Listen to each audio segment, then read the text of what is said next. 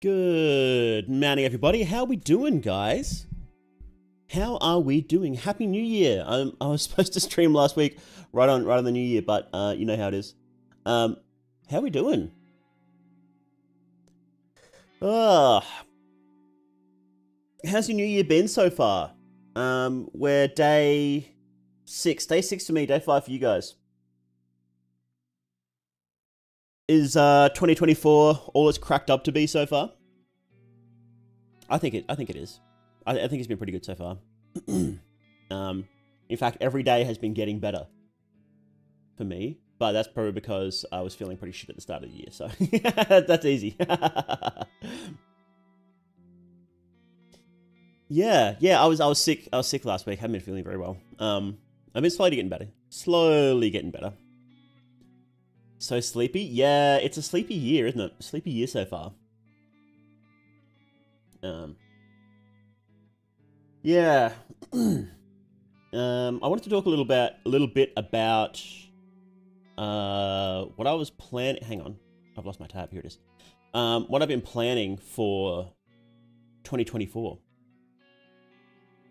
Let me find that tweet. I think I lost it. So, on my 2024, in general, I want to make my YouTube channel a lot better.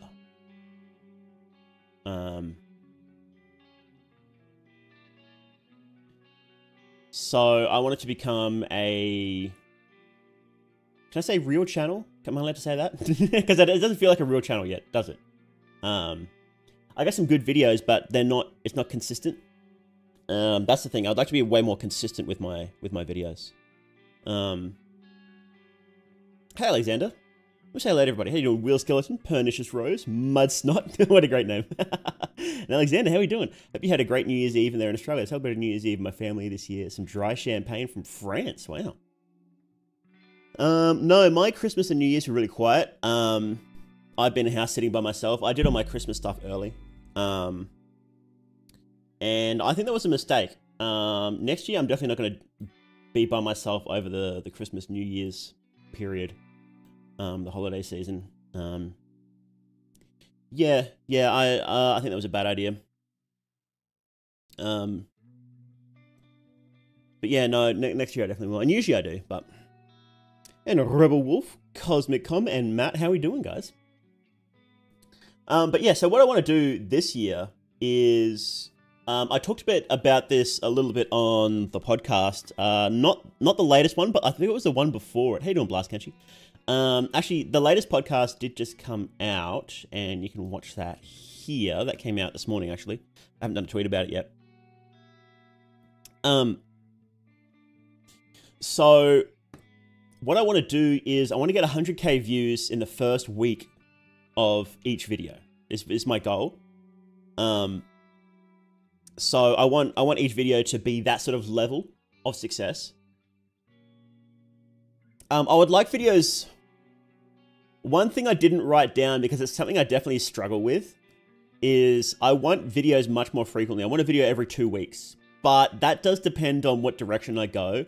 Like if I go more of a Nexpo direction where each video is basically like a little movie, Like it's just such good editing and expo stuff. If I go that direction, then taking longer is acceptable, but you need the views to back it up, right?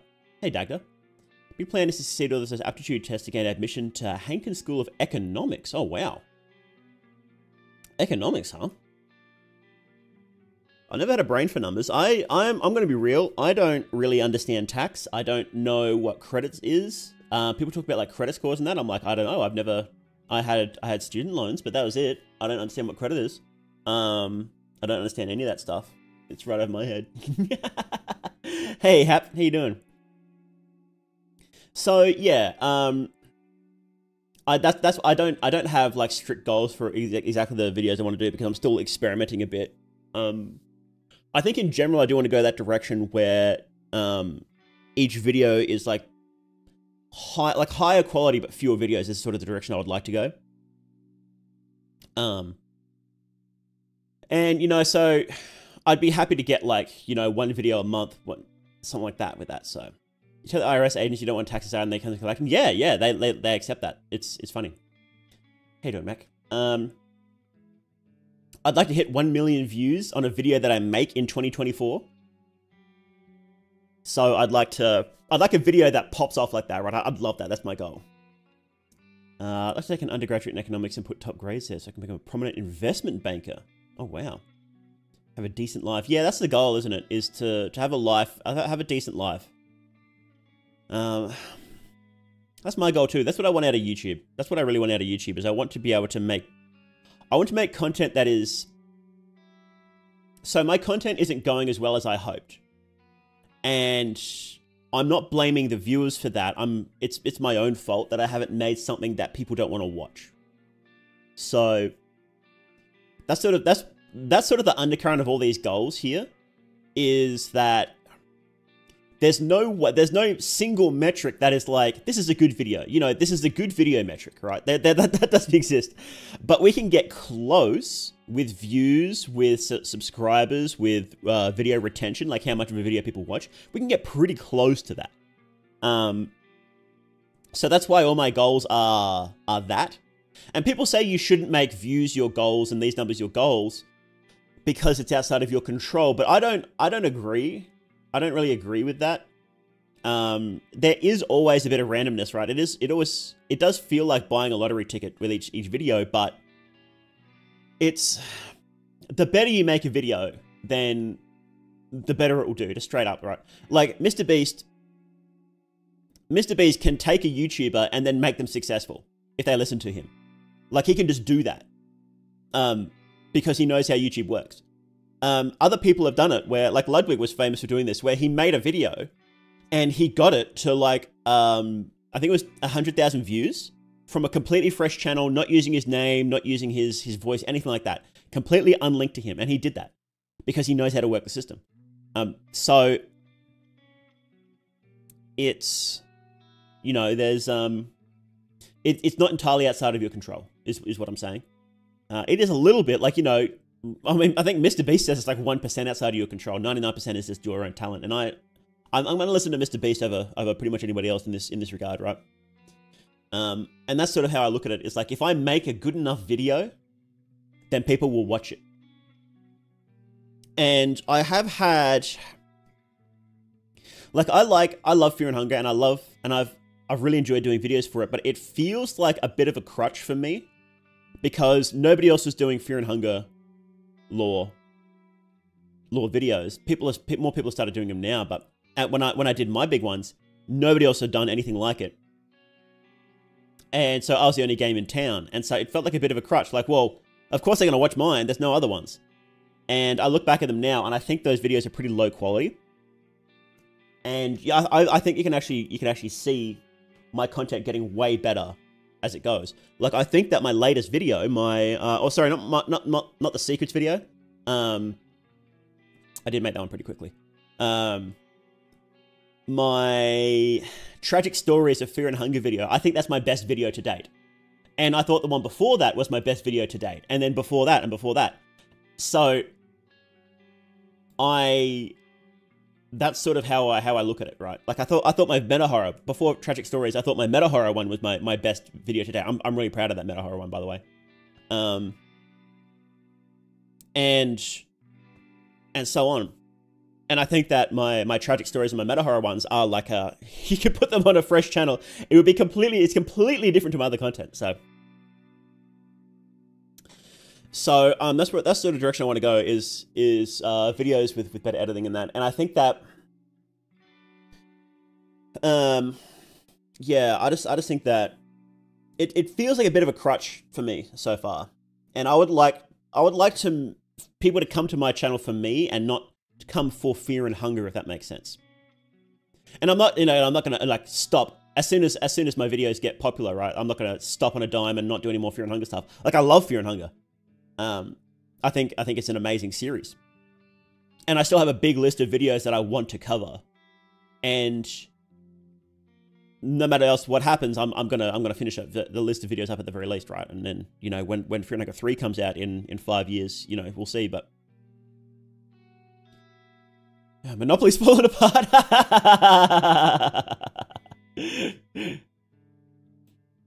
Voice are quite nice to listen to, so I think you definitely have a shot. I've watched your selfie video and enjoyed it. Oh, thank you very much. Yeah, I have been. It's funny. Every YouTuber's voice changes over their career. Mine has quite a bit, because you just get better at speaking. Good goal being a great YouTuber, provide good content YouTube you'll enjoy. Don't worry about economics and finance. You can always entrust me as your personal Saul Goodman.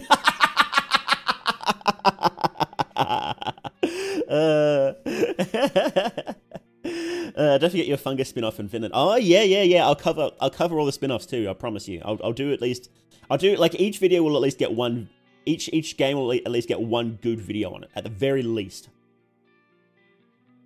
Like your rapid fire and reactive way of speaking more than your thought out videos. Not anything to do with quality, but personal preference. Yeah, I do feel like my streams are completely different than my actual videos.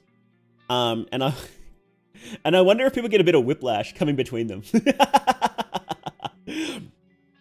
I'll speak in my YouTuber voice for a little bit then. Anyway, wish you good fortune in your career on YouTube. I look forward to your Olivia gameplay when the Termina update gets actual. Yeah, I'm looking forward to the update too. I'm still trying to decide who I'm going to actually play it through with.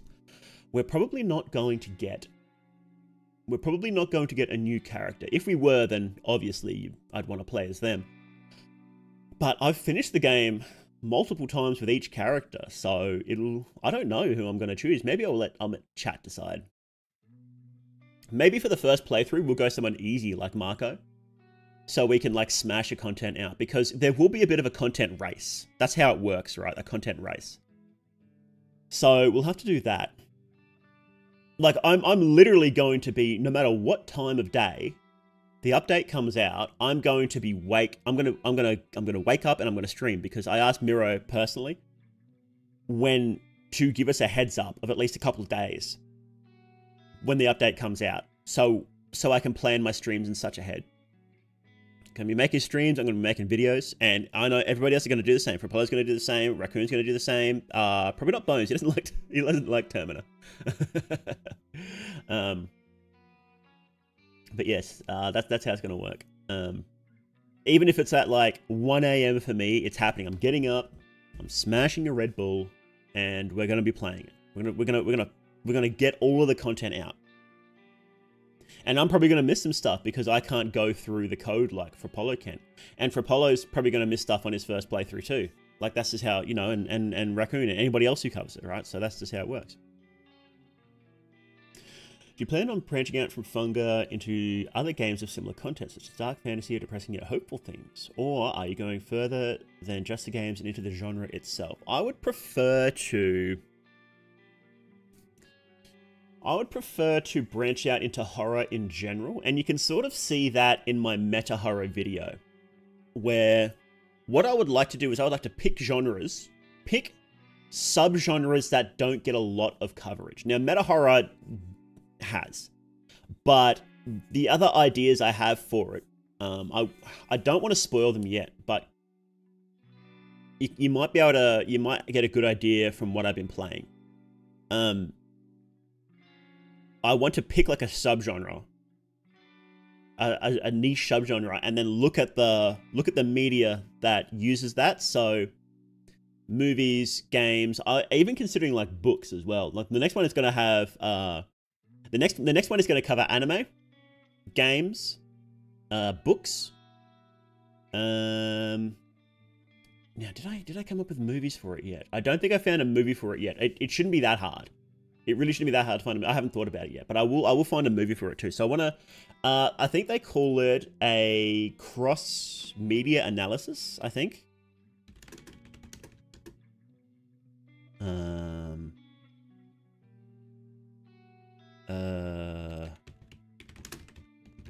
me just write that down so I don't forget to find a movie for it.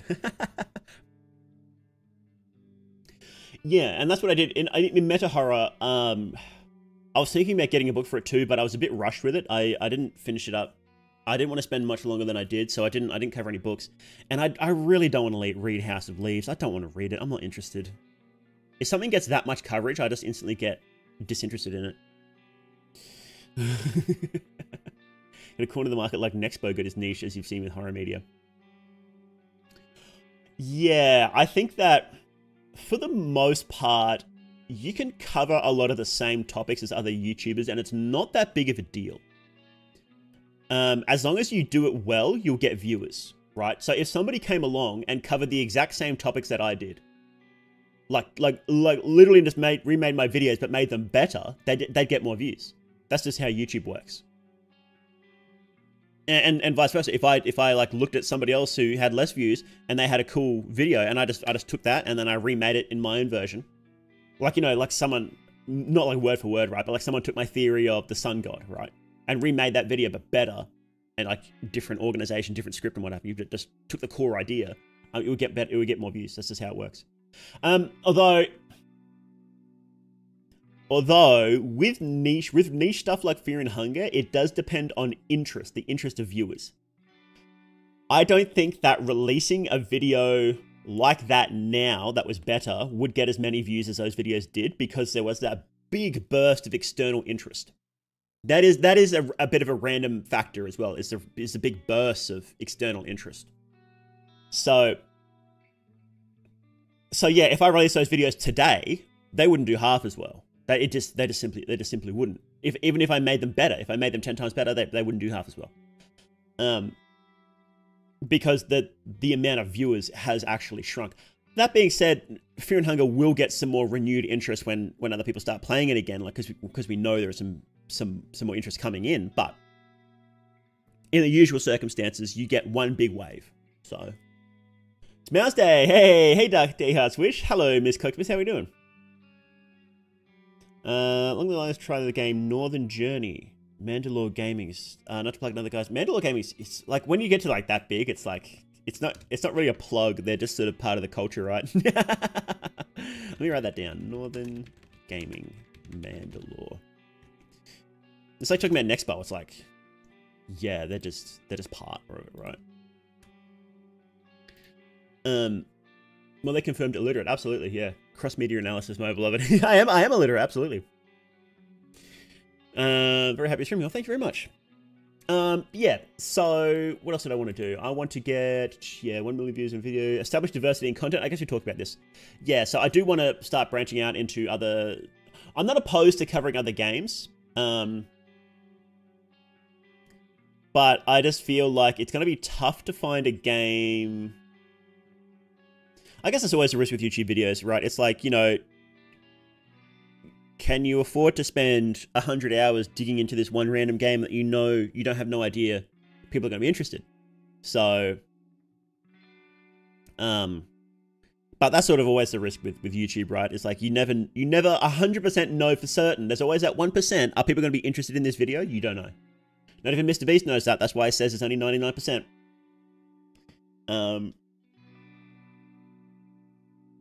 You know, theoretically, Mr. Beast could release a video tomorrow that gets barely any views.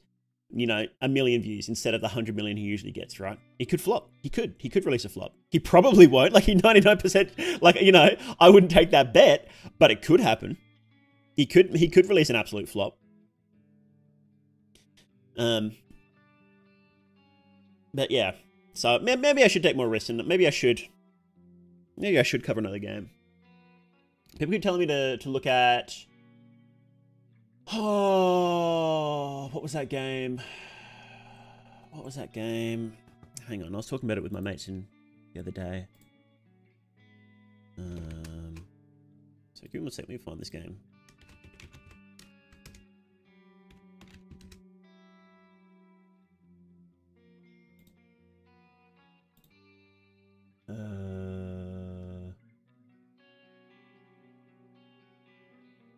Loon Acid. People can tell me to play Loon Acid. I might give it a go. I don't know. I don't want to promise anything though.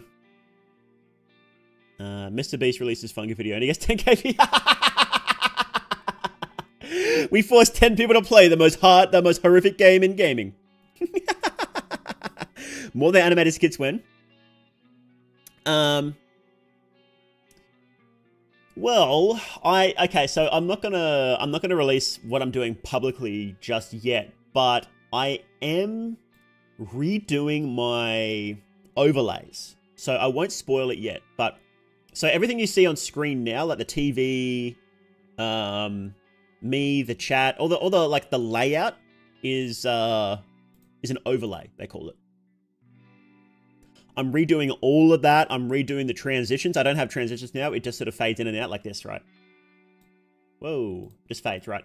So the transition is just a fade. I'm redoing all of that. I'm going to redo my intro as well. Because I have a new model coming. So a new VTuber model coming. And it's the same design, but it's just a new model. And I have, it'll actually have face tracking and stuff. Which is pretty sick. Face tracking? Body tracking. And I wanted to redo all my stuff at the same time. So I need to get a whole bunch of new stuff that actually. I need music. I need a bit more art.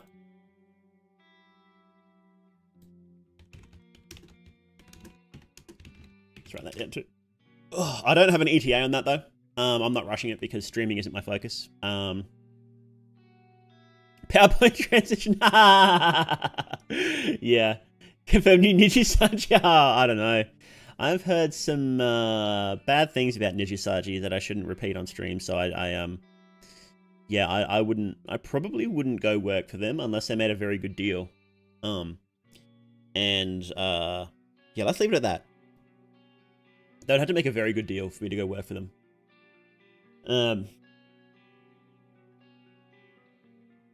Yeah. Hey, Mintmon, how you doing? Where were we? Where were we up to? Diversity in content, yes. Oh, yes, I want to get 100 patrons for my Patreon. That's one of my goals. How many do I have at the moment? I have 6. I have 6 patrons, so we've got 94 to go. If you'd like to become a patron, then please go check it out. Hey, Gabrielle, how you doing? Grill and cheese? Nice. That's one of my goals, to get 100 patrons. Get a job this year, I'll throw you $3 to you. Thank you very much. Yeah, don't donate or anything like that unless you can afford it. Definitely don't do that. You know, even just watching the stuff, chatting in chat, throwing a like, subscribing, all that stuff, sharing the videos around, all that stuff really helps anyway. I would like a much higher click-through rate on my thumbnails. So it's called CTR, and usually they say it's under 5% is the CTR, and that it's always going to be low. It's always going to be really low. Hey Riley, how you doing? Thanks for coming in. Because YouTube will put your thumbnails up on the home screen and recommended everywhere it can, right? On the end of videos. And people will only click one. If they click anything, they'll only click one, right? So that means that the other 10 that are listed there don't get a click and their number goes down. That's if they click anything at all. So having a high CTR, like having like a CTR above like 20%, I don't think there would be a single video with over 1,000 views that has a CTR that high. I would be stunned if there's a video, a big video with you know, double-digit CTR. I want 10 CTR. I want 10%. That's my goal. Is to have thumbnails so good that my click-through rate is 10% of people that see it click it. That'd be insane. But it's hard. I think it's hard because with YouTube, you want to have a low CTR because what you want it to do is to find the people who want to watch it, give it to them, and then say, oh, okay, we've given it to this amount of people, right? A lot of people like it, and so give it to more people. And then give it to more people and keep giving it to more people until people stop clicking on it. So inevitably, I think the way the system works is you will always have a low CTR. Because YouTube will just keep recommending it. We'll just keep recommending it until it stops working. That's how YouTube recommendations work usually. That's in general. We don't know specifics. Nobody knows specifics. Not even YouTube knows specifics. And if they did, they wouldn't tell us. But in general, the more people click on it, the more people will see it. So, but yeah, so you're always gonna have a low CTR, but I would like to get that up as high as possible. So maybe I might say I want a 10% CTR at a week. Maybe we'll say that 10% CTR at the end of the week, because then after that it's like, okay, then it'll filter out some more, right? Or maybe like the first day, maybe 10% CTR at the let's say first day. That's when everybody will see it, because that's when YouTube gives you a bit of a boost in the algo after it gets uploaded. So we'll say that. We'll say 10% CPR at the first day. This we'll say. And then after that, it's YouTube doing a thing, right?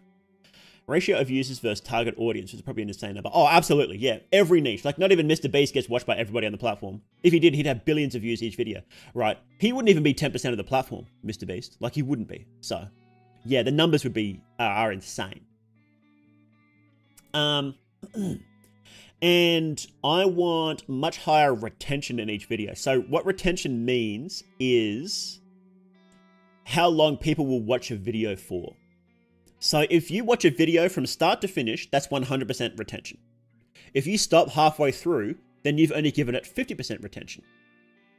And if you've got one person that watches it 100% through and one person that watches it 50% through, then the YouTube video has 75% average retention, right? It's average, right? Retention is usually pretty low because, again, for that same reason that it's so hard to find people that are truly, even if you make perfect content for your niche, eventually it will be recommended to people outside the niche, and then they will watch it and realize it's not for them. So you're never going to get big retention. And my retention, YouTube doesn't give an average for this, which is annoying. I couldn't find it. It probably does somewhere, but I couldn't find it.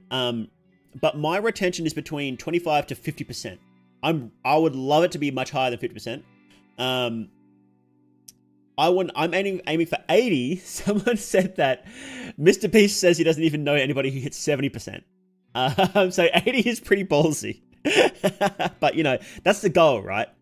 Aim high. Aim high, because then even if you fail, you've hit a pretty good goal. So yeah, those are my goals. Just to recap: 100k views in the first week, 1 million views on a video, on a new video, diversity in content, 100 patrons, 10% CTR, 80% retention. So those are my goals for the year. Some of those goals are pretty insane, but you know, aim high. Video game achievements that show how many users own a game have played it. Yeah, that's funny. Yes. Never seen a Mr. Beast video. I never used to until I started getting into YouTube, and I'm like, well, he's basically the #1 YouTuber, right? I think he's only beaten out by music channels. I think that's the only people that beat him up are music channels. Or was it sports?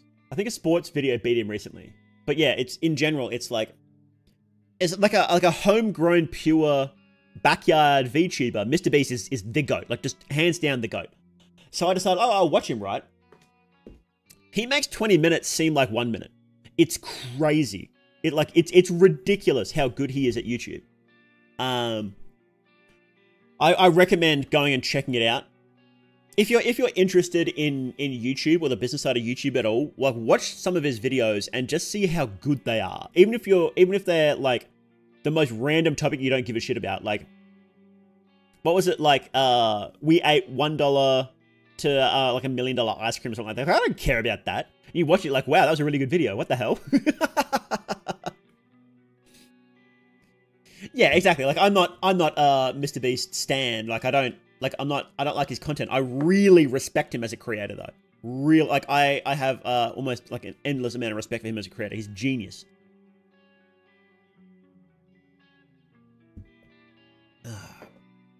Guys from Pirate Software seem to know about the game because they exploded. Pirate Software?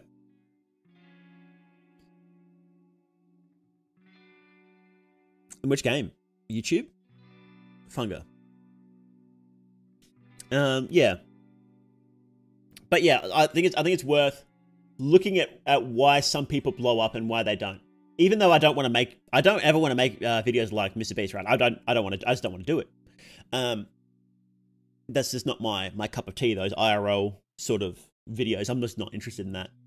But it's worth looking at their storytelling techniques and how they do their things, because there might be... He's doing something right. He's doing something very right. So it's worth looking at what he's doing and seeing if it applies to your own channel. And honestly, I have taken some lessons from him. I try to start my YouTube videos very quickly now. I used to have really long intros, and you can get away with that. With the sort of video that I want to do, those sort of slower, more ponderous videos, but I feel like getting into it much quicker is just more interesting. When you're still trying to build an audience, which is what I'm trying to do. Like, you know, I do want to end up, like, Nexpo was like my Polestar, right? I would like to end up there, but you can do that when you already have a big audience like that. You can make the slower videos because people know what to expect. Nobody knows what to expect with mine now. Like, I have a very, very small audience compared to him. Not nobody, right? But very few people know what to expect, so they're not willing to give it as much of a chance. So you had to be really careful with it. You have to tell them this is what you're going to get, and prove you will deliver it. You have to do that in about 10 seconds. That's why at the start of my Tragic Stories of Fear and Hunger video, I'm like, yeah, we're going to talk about sad stuff. My favorite sad thing about the games is the graves. And I was just like, boom, just straight into it. And it was still like a slower video. Not quite as slow as Nexpo. Not that that's a negative, but it was a slower video. But it was still like just straight into the stories. And I think I'm going to try and do that from now on. It's tough though. Like when I got a big lore video, it's like you have to sort of... you'd have to set the you're have to set the stage, so you gotta set the mood. It's tough to balance. There are different rules for the different genres, definitely. But I think that what's my analytics for that one actually? Oh yeah, I got voice actors for that one too. That was great. Engagement, retention was okay. Yeah, pretty good, actually. 33%. 33% at the end, it was pretty good. For my next video coming out, okay, so the next one, it's everybody knows by now, right? I'm working on the lore of Logic and the Yellow King, because they're two. You can't understand Logic without understanding the Yellow King, and you can't understand the Yellow King without understanding his goals and what he did. So I think they're two interlinked. So that's what the next video is about. And I have 4 VAs.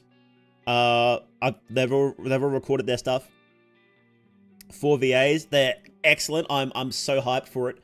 And Marcus from the last one has come back, who did some VA for the last one. He's come back. And three more people. So 3 more people, which is pretty exciting. And yeah, the voices are, I was listening to them like, man, these guys are good. So I'm super hyped for that. And I was planning on doing some unique art for it. Like there's unique art for the thumbnail by our friend of the channel, Pro Creations, has done unique art for the thumbnail, which looks amazing. And and I was going to do art for the actual video itself, but I decided against it. I was going to tie it in with the Wizard of Oz, but Mira said that the red shoes from Ryla have nothing to do with Wizard of Oz or anything like that.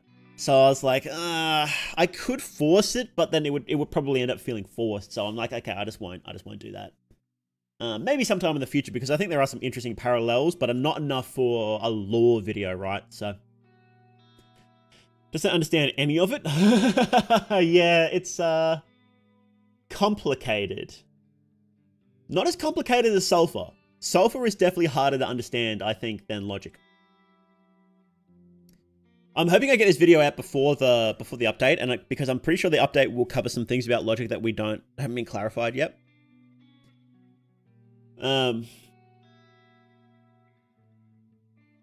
Yeah. So we'll see. I'm having trouble recording footage. That's just like what I talked about on Twitter a while ago, was that sometimes I have issues where I just struggle to work. My head just like blocks up. Just clags up. And I have trouble working, and that's what I've had for a couple of weeks. It's been pretty bad. So I've been trying to relax a bit. What I've been doing is I've been doing like, do one thing a day. Just one thing a day, and that's fine. And that's when I've been like organizing organizing my new layouts, organizing the VA, recording the podcast, doing the stream, like simpler stuff, but it's still slowly moving forward. Or, you know, recording for like an hour.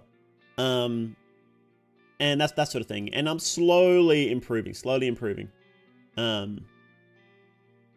But yeah, it's been, and I'm really sorry about it. It's just unfortunate. It's a problem I've had for a very long time, where I just have periods where I just can't really struggle to work. In the past, it was really bad. I've got like 6 months where I couldn't do anything. And it's not that bad these days, thankfully, but yeah, nice pillows. Yeah. Yeah, so that's why I didn't stream last week as well, because I was just feeling, I was like, man, I'm so flat, it's not going to be a good stream. I was like, it's just not going to be a good stream, because I'm here, at the end of the day, I'm here to entertain. So, that's why I don't like talking about it much, because it's not that I don't think mental health isn't worth talking about. It's just that I'm here to give you guys good content, is what I'm here for. And that's what I try and do, so.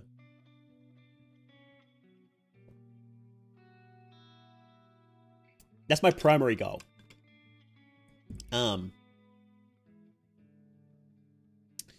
So that's why I try and do. That's why I don't talk about it much. I guess I do talk about it sometimes on Twitter, but Twitter's for me. That one's for me. Twitter is for me. YouTube is for you guys. Twitter's for me.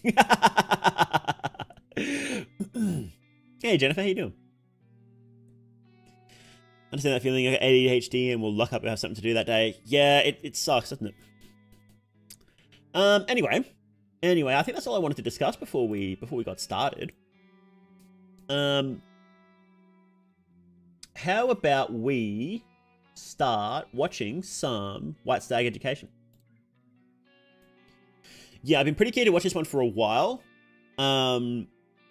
So what happened was I messaged them. The only place I could find where to message them was on, because I don't like leaving comments on YouTube.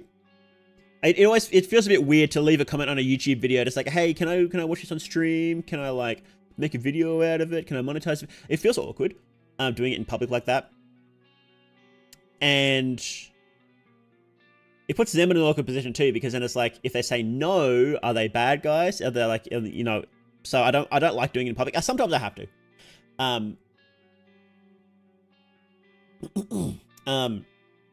So I messaged them. The only place I could find to message them was on Instagram. And they didn't respond for ages, because I guess I don't often check. I mean, you know, I don't check Instagram either. I have an Instagram, but I don't use it. So I you know, it happens, right? Like, I never check my emails, so. And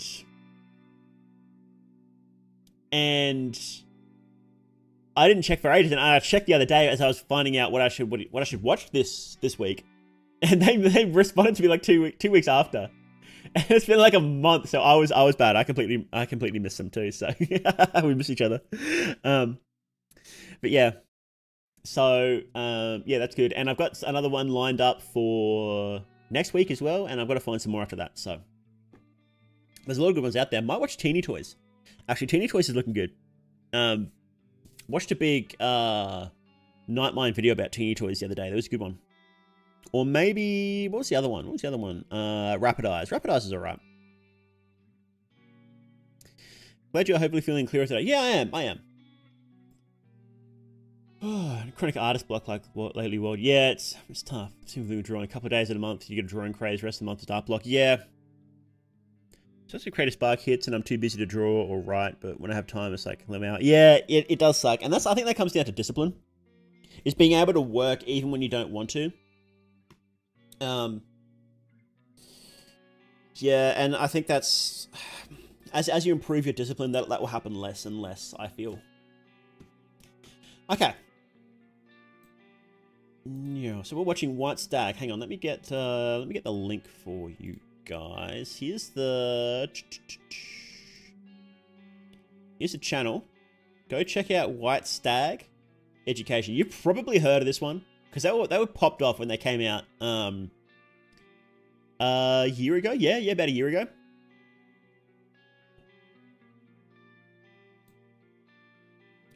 Let's pause the BGM.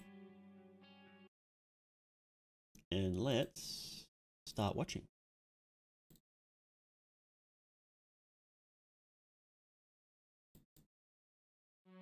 Let me know how the volume is, by the way.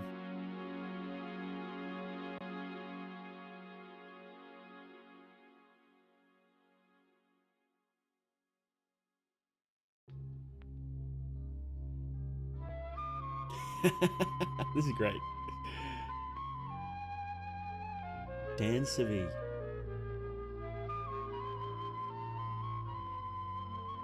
In collaboration with Ocean County Parks and Recreation. They've nailed this aesthetic, haven't they? Wow. Hiking the New Jersey Pine Barrens can be a wonderful experience, but it's not without its dangers.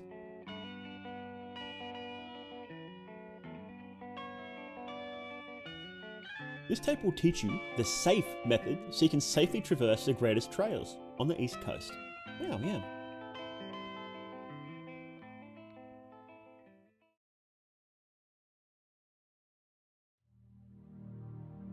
Safe. Stick to the trails.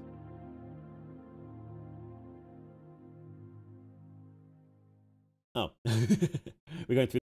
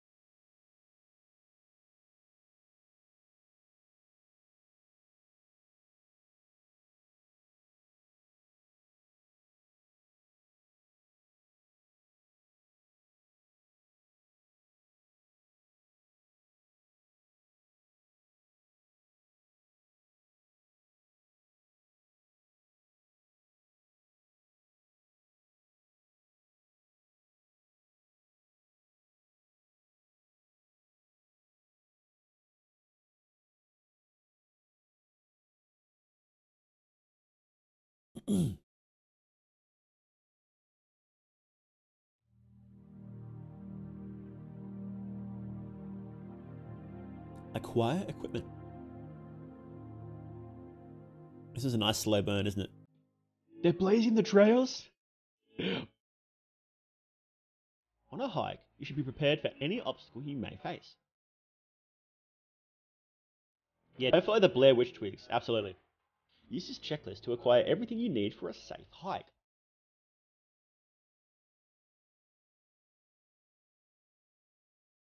Safe Hiker's Checklist. Food, water, hiking boots, weather appropriate clothing, first aid kit, compass, hiking knife, flashlight. Yeah. Hiking knife? Are you supposed to have a hiking knife?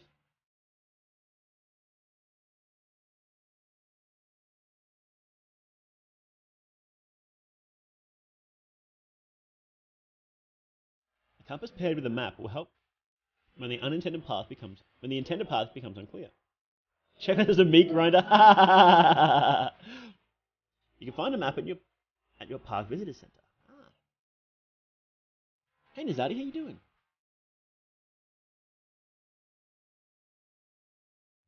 Like a machete, or like a pocket knife. Fear the forest. Yeah, buddy, I'm feeling really safe. Yeah, I need a combat shotgun. The masked people have lived in the Pine Barrens for hundreds of years. Okay, now we're getting into it. An unholy entity holds dominion over the woods. The oblations augment its strength.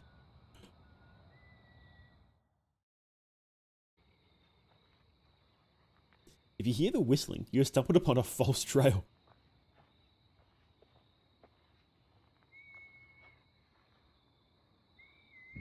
Oh, what the hell? Oh, that's so creepy. Did you see that? Did you guys see that?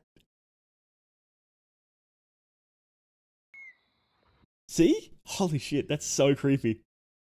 Oh, man. They're Venushka cultists. What the hell, guys? They're Venushka cultists.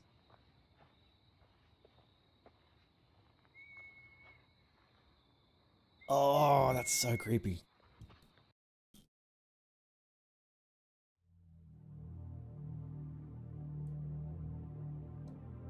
Evacuate. Finland cylinder, old god influence. They're definitely... Yeah, absolutely. We don't know if there's people there. We only know that there's circles there.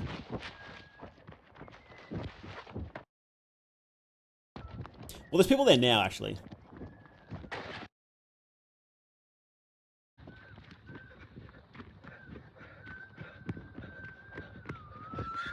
Ooh. Well, no. We need to see this guy's face. Can we get a good view of him?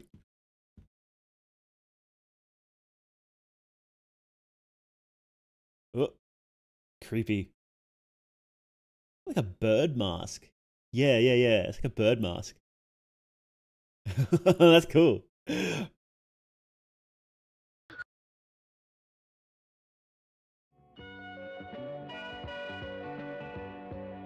Thank you for watching Pine Barrens Hiking Safety. Stay safe out there. Yeah.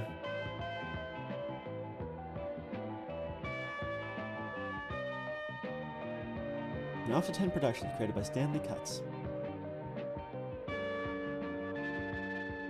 Is this the actual creator? Or is that like a character?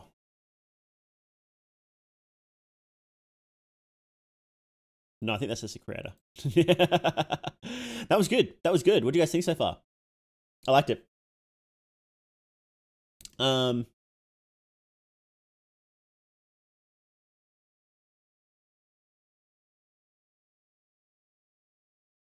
Yeah. It's nice, simple, good intro to the series. I wonder if that was made, it felt like that was made like it could be self-contained, like a nice little self-contained analog horror, but you could still build off it if you want to. And I think that's a good way of doing it. I think it's good that your first one can be nice and self-contained, but still leave hooks to build off of if you really want to. And that's probably tougher than it sounds. Like you don't want to. I do think that it's because in a few of the series we've seen, the first episodes just aren't very good. Hey, Embers Flame, how you doing? Horror stream? Absolutely. Yeah, we're watching White Stag Education. Yeah, a lot of the times, the first episodes and the ones we've seen have been pretty slow. And you need to be able to... This one was kind of slow, but it still needs to be like self-contained and have its own hook in there. And I don't know, I think if you set out and you say that the first one is entirely self-contained, if it flops, I don't have to make another one. And it tells a complete little story, and then it's done. I think that's a good way to think about your very first one. It's a good way to do that. And then if it does end up being successful, it does end up being pretty good, then make some more and build off of it. But if it doesn't, you don't have to worry about it. And it sort of it should have proves to people that your series has something worth watching. Because if it doesn't, if it's just entirely set up and there's not like really much interesting happening and it's just really slow and then it's like a lot of people will just stop watching there. I think that I liked Baroque Hour. I liked that as a whole, but that first episode of Baroque Hour was very weak. It was just creepy video. And in context, like in the context of the full series, it makes sense. It's the subliminal messages that they're sending out, right? So that is part of the whole series. But if I was like a viewer that wasn't sure about a series, and that's the first one I watched, I'd be like, oh, okay, it's just creepy video. I'm not like, what's the point of watching the rest? So I think it's a good way to think about it is to try and tell a full little story in your very first one, and then after that you can do the little individual ones that are more experimental or very, very specific and only parts of the full story. But I think for the first one, I think it should be very self-contained, if that makes sense. So gotta set the premise and atmosphere. I think what you have to do with the first one is you have to tell people that you can deliver. So one of the issues is so people worry about AI content, right? AI content flooding the market, right? That's what people worry about. I don't think much is going to change because we already have too much content for a person to ever be able to watch, right? If you tried to watch every single YouTube video, you just wouldn't be able to do it. Even if you tried to watch every single movie, it would take you a lifetime to do it, or read every single book or anything like that. The problem isn't in the raw amount of content. The problem is in curation. So people will only watch stuff that people that they trust tell them is good. And in the rare times that people do go out and try and find their own stuff, they need to be convinced that it's good really quickly. You have minutes, depending on the genre. You have, some genres you have seconds, right? YouTube, in like shorts or TikToks, you have seconds to prove to people that you have good content. In analog horror, you do have a bit more time. People will give you 5-10 minutes, I think. So you have to prove that you're worth their time. You have to prove it. People aren't going to sit there for an hour before it gets good. And people will do that with people struggle to do that with movies, right? Unless they go to the cinema, which people are doing less and less. You have like in these days, you have the first scene of a movie to prove that it's going to be what people want. So you have to prove that you're worth watching is what I'm trying to say. So you have minutes, if that, right? I would go as far as to suggest that you probably have about 60 seconds to prove it. Like you'd have to look at the analytics in these videos to know for certain. I do feel like you'd probably have about 5 minutes for analog horror because people expect slower burns in analog horror. But I wouldn't be shocked if it was like 1 or 2 minutes and then people just go, okay, I don't care. This one may have been, I think this was a touch too slow at the start. Just a touch. I would like wind it back a little bit. Sorry, wind it up a little bit. Just a little. But it ended up, the second half was fantastic. First half, just a little slow. Second half, fantastic. I would trim down the first half a little bit. Like an elevator pitch. You have a couple of minutes to prove that you're worth watching. Like, make them care. You have to make people care. Because if you don't, they won't. They just won't. Why should they? Okay, so you have to ask, right? And this is what I ask with my YouTube videos as well, and my content in general. It's like, why should people watch this? Yo, Nazadi, thank you so much. I really appreciate it. So like, why should people watch my video? Like, why? Like, you've got 1 million hours of footage uploaded to YouTube every day or something ridiculous, right? Why should they watch my content? So, we should do Greylock. Next week we're doing something else, but I should get on Greylock. You're right. I'll write that down. Next week we're doing What was it called? What was it called? It's by Darkmind. What was that one called again? It was Basswood. Basswood County. We're watching Basswood County. Here, I'll link it now so you guys can check it out if you like. But we're watching that next week. Yeah, you have to ask yourself, why should people care about what I'm making? Should they care because it's good? It has to be pretty good. You have to really hook them, you know. Should they care because you spent the time working on it? No, people won't care because you spent the time working on it. They just don't. You know, there's a million hours of footage uploaded every week of people that work very hard on it. That's not good enough. It's not good enough. It has to be good, and it has to tick those boxes. And you have to prove that you tick those boxes too. You can't bury it. You can't bury it 20 minutes into an analog horror series. Why people should care? You just can't do that. People won't watch it. People won't stick around that long. So, not that this one did, and not that the ones that we've watched have done that. I think Baroque Hour got a bit close to that because it was slow. But I keep picking on Baroque Hour. That was a second. I was just thinking about. I like Baroque Hour. I really do like Baroque Hour. It's just got a lot of flaws as well, alongside the positives. I think it's a real flawed gem, Baroque Hour. it's the thing. That's why I keep picking on it. But yeah. So you gotta really prove it, right? Time is life's greatest currency. You got to convince people to spend on it. Exactly. Especially in today's era, people won't give you the time to. People just won't give you much time. You've got seconds. You know, assume you've got seconds. That's why, and we go back to Mr. Beast. That's why Mr. Beast, he's like, today we're doing this. Let's get into it. And it's like, boom. It's like they're into it. It's done straight away. You don't have time to think. You can't give people time to think. If you give people time to think, that means they're not thinking about you. Basically, is what's happening. And when as we're watching it, we're talking about different stuff, right? And that's part of reaction and commentary, right? But that's sort of the point. But if you give people time to think, that means they're not thinking about when they're reading, when they're participating in media, when they're watching a video, watching a movie, listening to music, reading anything like that. If they're thinking, they're not participating. So they've taken a step back. And media, you don't want to do that.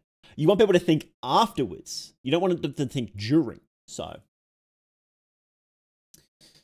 We live in an information era, real interlinked logic out. Absolutely, yeah. What about video essays where you want them to think? No, so you don't want them to think during it. Unless you explicitly stop and tell them and make a break and ask them a question, you don't want them to think. That's not what media is. Media is the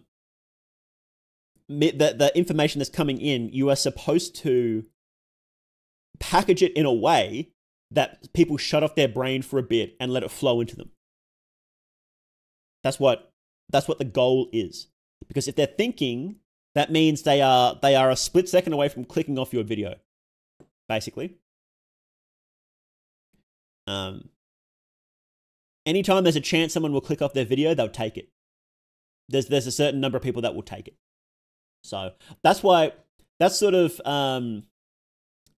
that's a common thing, is any sort of obstruction in shopping websites, right? In shopping websites, sign up websites, anything like that. If there's an obstruction, every single extra click that somebody has to make to purchase something means that people won't do it.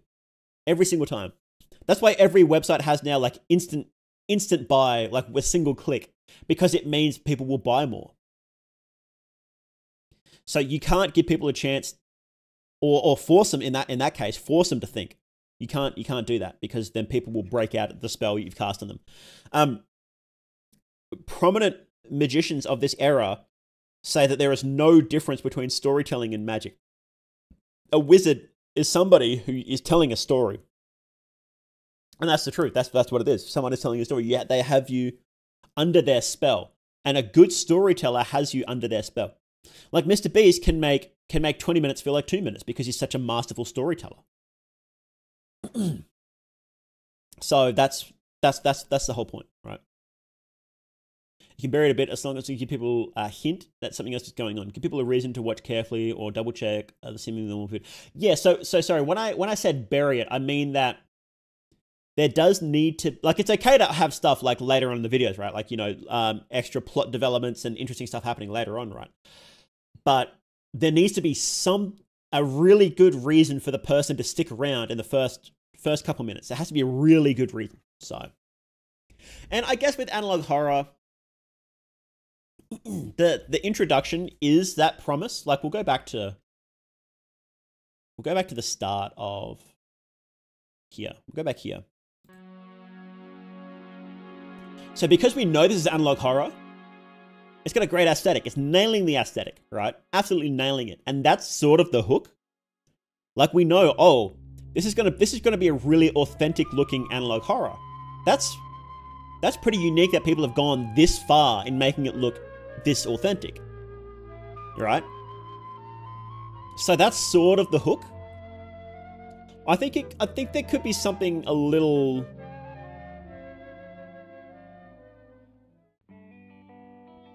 like maybe how I would change it is that in these initial phrases here, I would maybe put like a little nod towards the something mysterious. It's tough though. You've got to be careful because then it's really easy to make it cheesy, right? So it's tough. It's sort of tough, isn't it? I'd probably just trim it down is what I would probably do.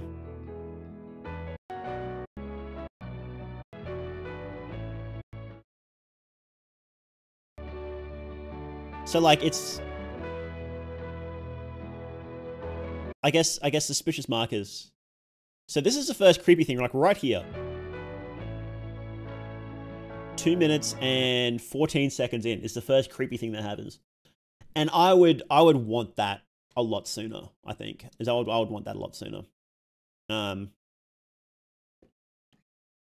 Yeah. Like some sort of hint, some sort of innocuous hint, maybe talking about missing people or something like that. National park disappearances, something earlier is what I would think would be ideal. And then like the second half, like after that point, it's great. Like after that, it's pretty solid for the last half of it. So kind of feel like you aren't quite including the idea that people want to be immersed. Not a case of not thinking, more so you want them to think is the content you present them.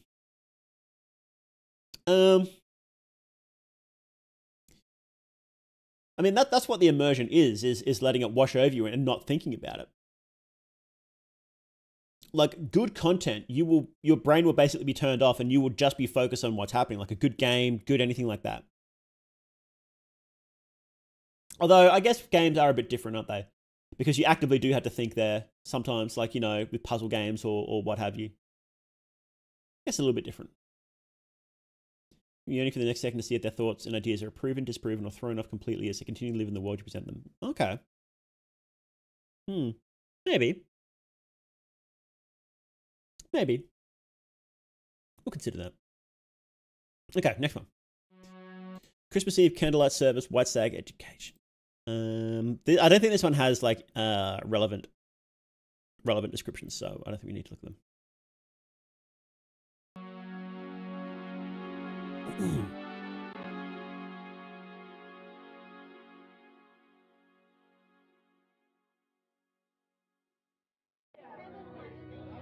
Christmas Eve candlelight service. Hey, Golfrox, how you doing? Sincere observation, yeah. Hosted by the Grandwood Church of the Pines. Analog horror loves religion, doesn't it? Why do you think that is? Why do you think that is? Why do you think analog horror leans so heavily into religion? Is it just because of Mandela County? Do you think that caused it? Because Mandela County set the stage and was so influential that everybody's like, well, we've got to include. They just sort of naturally lean towards religion now. Honestly, disagree in saying it's not thinking. When I read a story, I'm actively thinking about it because it's how I'm engaging with it and immerses me. Okay. Religion is terrifying. It's not terrifying. Because the satanic panic in the 1980s. Oh. Oh. Yeah, maybe. Hmm. Like most people are into it a kind of a strange religion, as in like they're very distant from it. As an outsider, it does seem kind of weird. Religion holds more stronghold over people and can be very mysterious. Segues easier to supernatural plots. Yeah. Yeah. It does. Yeah, like it's I think you're right there on those. On all those suggestions actually. Yeah. I think those were great suggestions. Yeah. Religion is mysterious by default, isn't it? All religion is. And it does seem pretty strange from the outside. Seems very alien. Um and yeah, there was that big influence of things like the Satanic Panic around these times that these videos would have been filmed, so we should just make great horror. Look at The Exorcist, for example. Yeah, that's true. Religion does make good horror.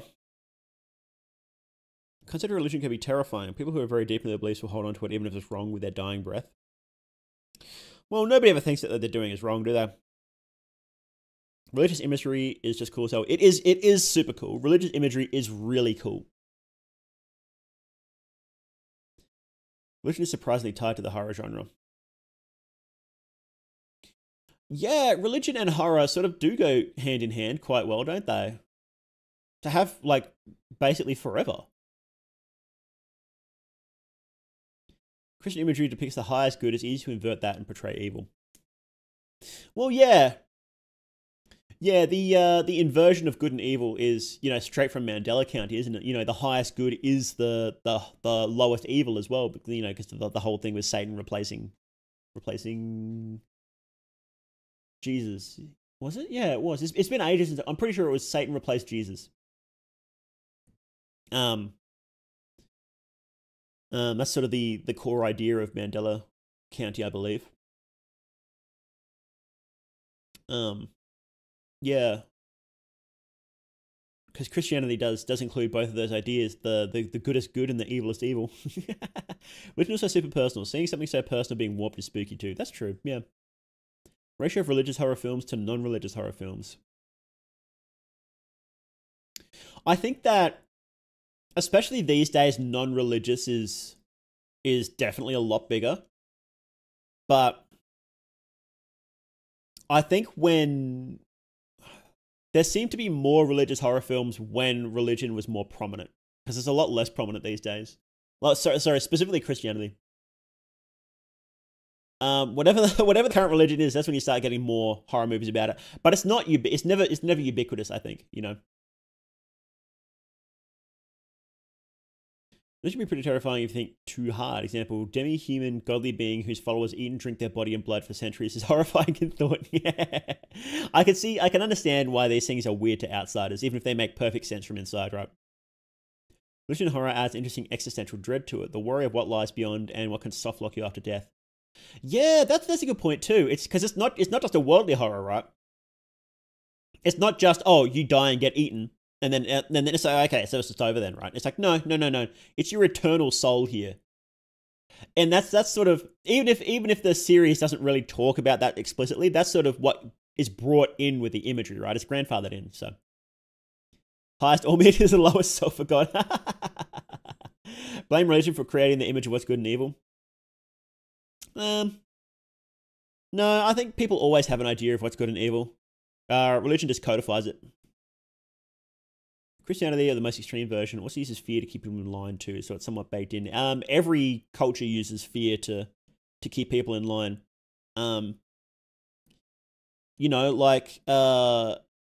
Like currently the fear of one wrong word you said 10 years ago can get you fired for a while there.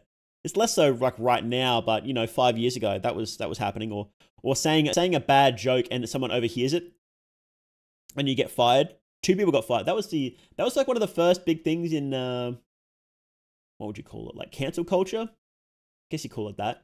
Where there's 2 guys joking around at like a tech convention.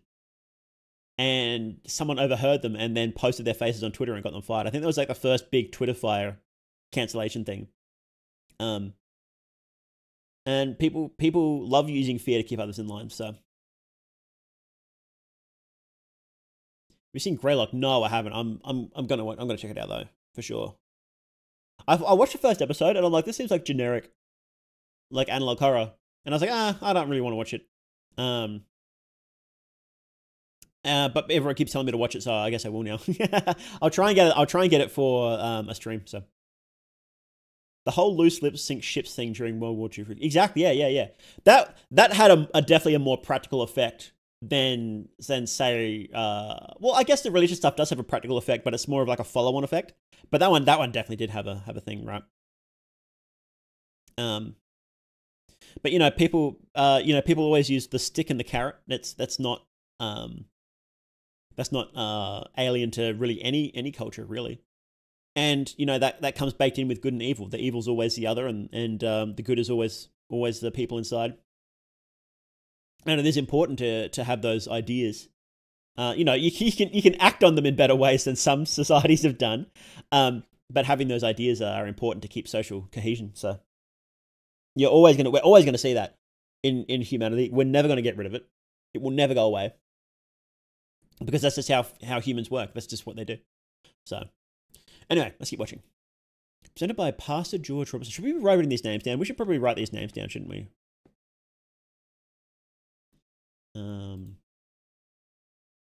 Okay, so Pastor George Robertson. Who was the last one?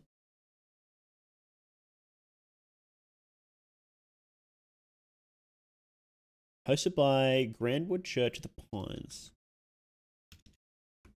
Grandwood Church of the Pines. So this must be right next to the Pine Barrens. Is there another name? No, I think that was all the names. Yeah, here we go. Sometimes what happens to you before, during, or after just death camp or your trip to the afterlife. The stick, fear, the carrot, hunger. Remember, I meant to ask you if you've heard of the game dev Yames before. Yames. I haven't. I'll write that down. Yames games. I haven't, no.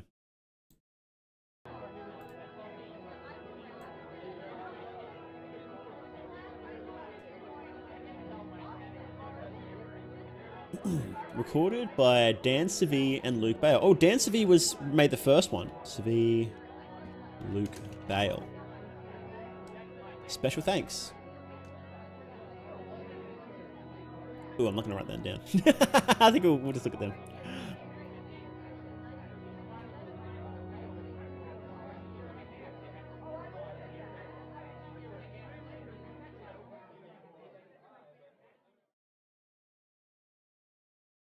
Christmas.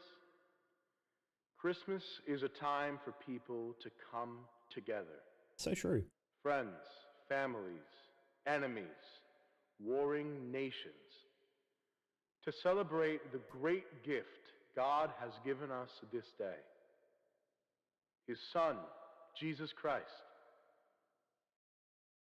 John 3:16.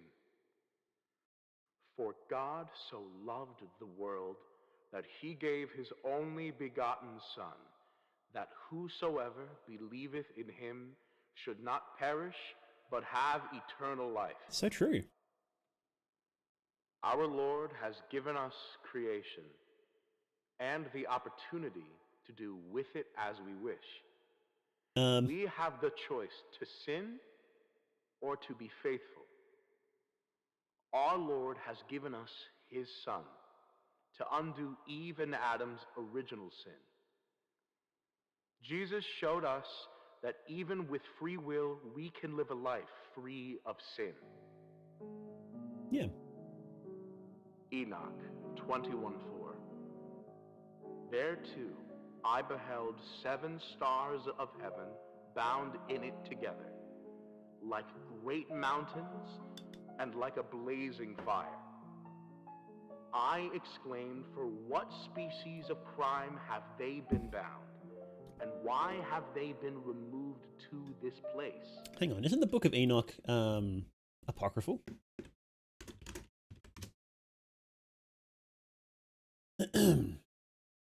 Or is it? Yeah, it was removed from the Bible.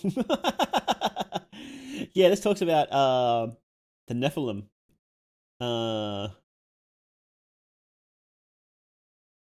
Yeah. This is not canon. Okay. I haven't chosen to sin. Well, we all choose to sin. We all choose to sin. I'm trying not to. You need a reminder that we are all sinners. So the Eldritch horror are sort of offshoot to religious horror in a way. Like they do have gods, but something far more terrifying than compose of fate, worse than eating death. Yeah, I would say it definitely is. They're often overlapped. I feel like this is where this one's going, and they're overlapping. But they're very similar. You could definitely say that they're separate subgenres, but they can overlap very easily. Because they do have very similar themes, don't they? You know, like the biblically accurate angels horror. It's like that's basically that's almost literally Eldritch horror, right? Just Christian, right? So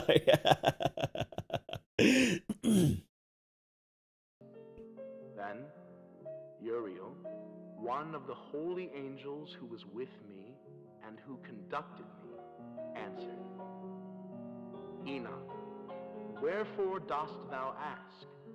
Wherefore reason with thyself and anxiously inquire?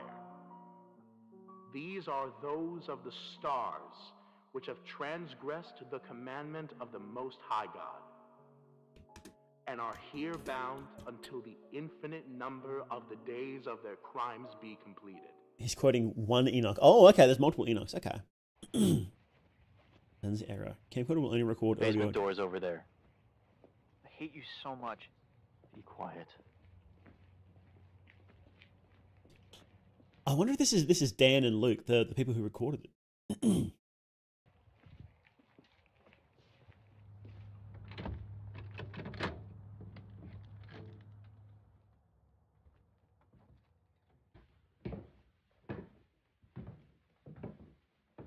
Okay, they're going downstairs somewhere.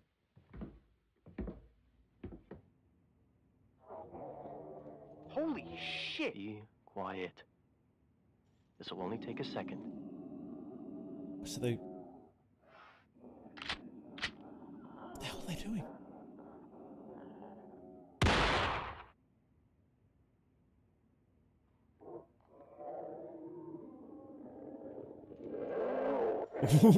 That didn't work. Shit! Fuck! Jesus Christ!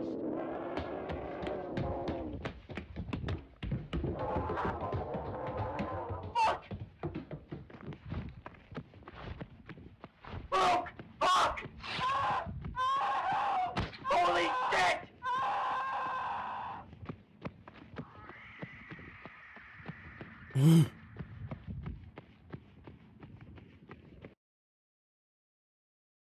Okay.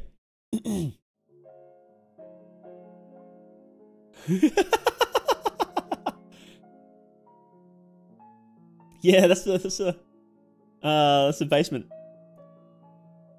Basement of the Church of Ormir. So what happened there? So I think it was Dan and Luke went to the basement to kill something. And it sounds like one of them got eaten because they shot the thing and it didn't stop it. Maybe it was Luke because the first video only had Dan. It was recorded by Dan, the first one. So maybe this one is set beforehand. Maybe. We'll see. Nonetheless, this stuff gets a little tired when you jump from analog horror to analog horror, like seeing redacted in the SCP. Yeah. You do have to be clever about how you present it, right?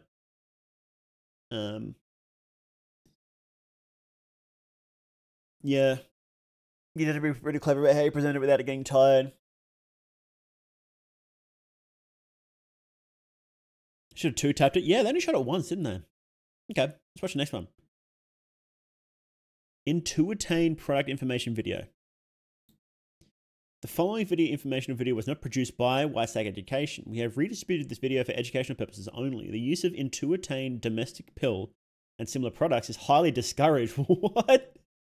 Okay, what is Intuitane?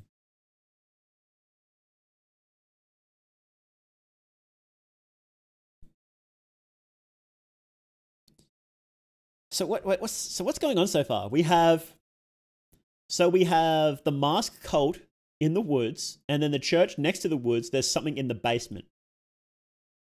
Could it be that the people in the church are the masked cult, maybe? We didn't hear any whistling, so I don't know. I just want to ask, do you know how you're going to dress for the occasions? I'm having second thoughts of going to the bank today and Monday because I'm feeling lazy and want to watch YouTube. Gonna dress for the occasion. I'm going to watch all of this, and then I'm going to play... what's it called again? Buckshot Roulette. Maybe not a little goody two shoes today. Maybe not. We'll see. Why Stack logo goes hard? It does get pretty hard. Have to go, be able to return before the stream ends. Yeah, thanks for coming in, Mech. Really appreciate it. 100% could see it on the beer bottle. It is a great logo, isn't it? Yeah. I think that's important too, is having a good look. Having good... I said this when watching Baroque Hour. You need good screenshotable things. Stag Education is great. Great logo for screenshots, isn't it?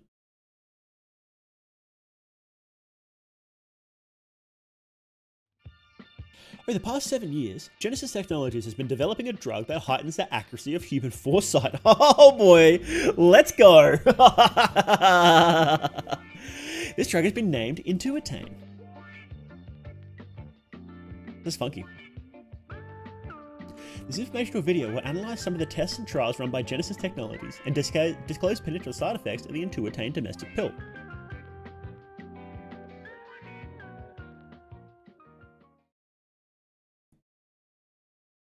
Well, let's see the side effects first.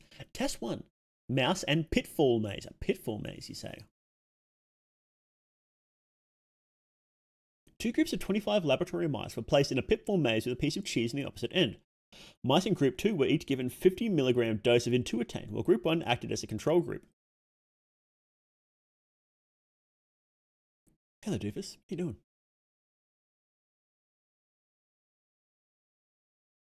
In the first group, 0 of the 25 mice successfully reached the cheese at the other end of the maze.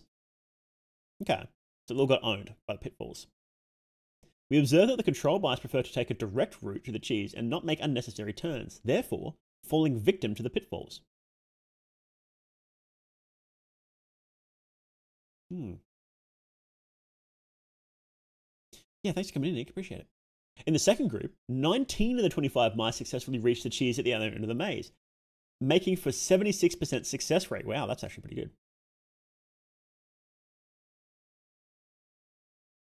Mice in the Intuitane group made turns to avoid pitfalls, even though the route was indirect. Interesting.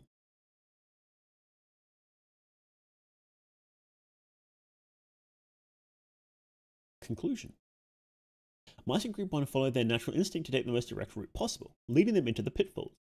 The 50 milligram dose of Intuitane allowed the mice in Group 2 to go against their natural instinct and reach the end of the pitfall maze. And there's actually been a lot of experiments that show that humans do have some level of intuition about events that haven't happened.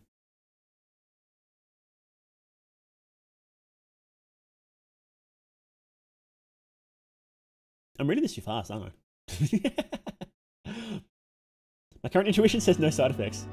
Test 2. Human and stoplight.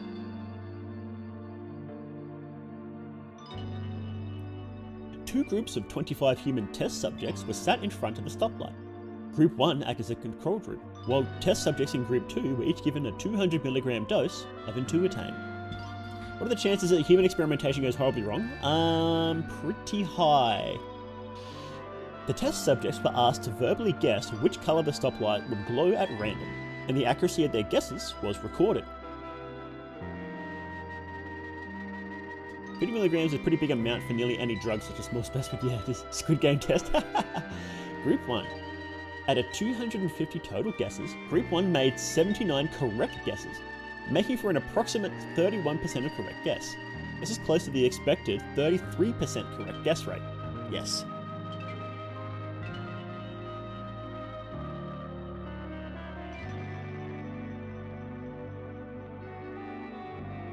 Group 2. Out of 250 total guesses, Group 2 made 250 correct guesses, making for a correct rate of 100%. Oh my god!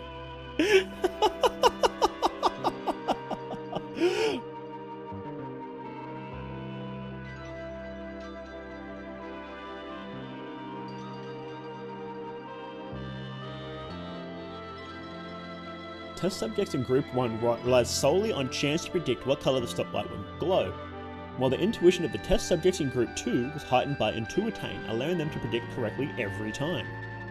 Okay.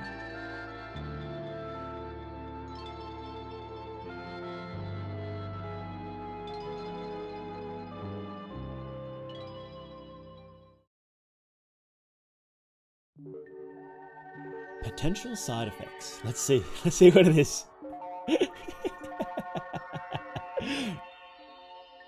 Users of the intuitain domestic pill have reported having more vivid and lifelike dreams while asleep. These dreams can cause paranoid tendencies and insomnia. Better take pre-workout, Rich has taken.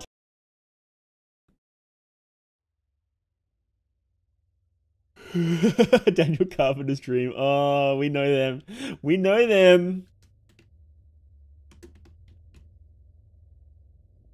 Yeah, good going, Henry. In Daniel's dream, he was standing in front of a group of masked humanoids.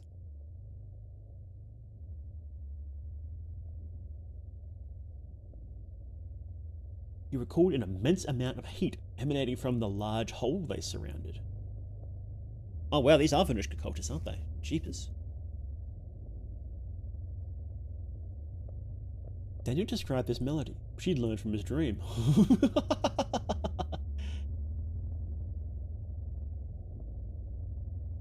This reminds me of that World of Horror segment in the woods. Ah, yeah. 3 days after his dream, Daniel had a violent encounter with 3 of the masked humanoids from his dream. However, he did not come across the large hole in the ground. We had a what?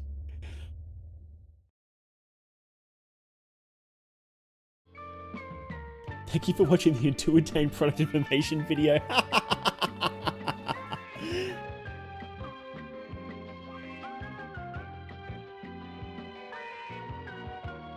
Is he okay? Yeah, he's fine. He's fine, I guess. We're just not gonna address that at all, are we?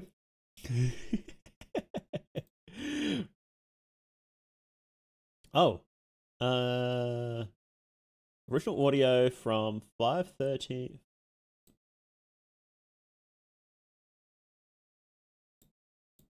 Oh, okay. I didn't even notice. I was so into it.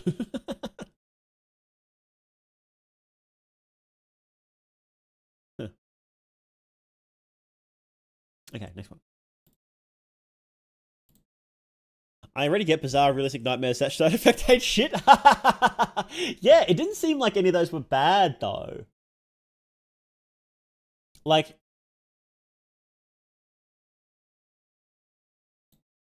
oops. Yeah, they weren't really bad, were they? There's a creature in Terminator that has a black ass head and butt naked, can be found in deep woods without cultists. Oh yeah, they're called hairy men. They're in the files. You were originally supposed to be able to fight them, but they were cut for some reason. So it's a bit like Flatwoods Monster. Oh, they do a bit, don't they? Yeah. Wouldn't mind an owl mask. It's kind of cool. Don't like the idea of a hell pit though. Sorry, you've got to have both at the same time. It's hell pit and owl mask or no deal. Sorry. Okay, Stranger Danger puppet. There we go. We got a puppet show straight away. What the hell?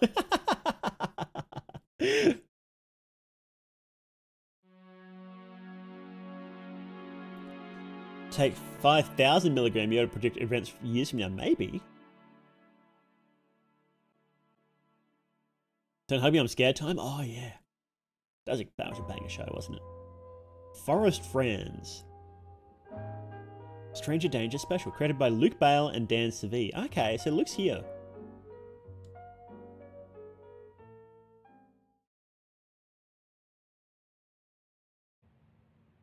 Oh, hi!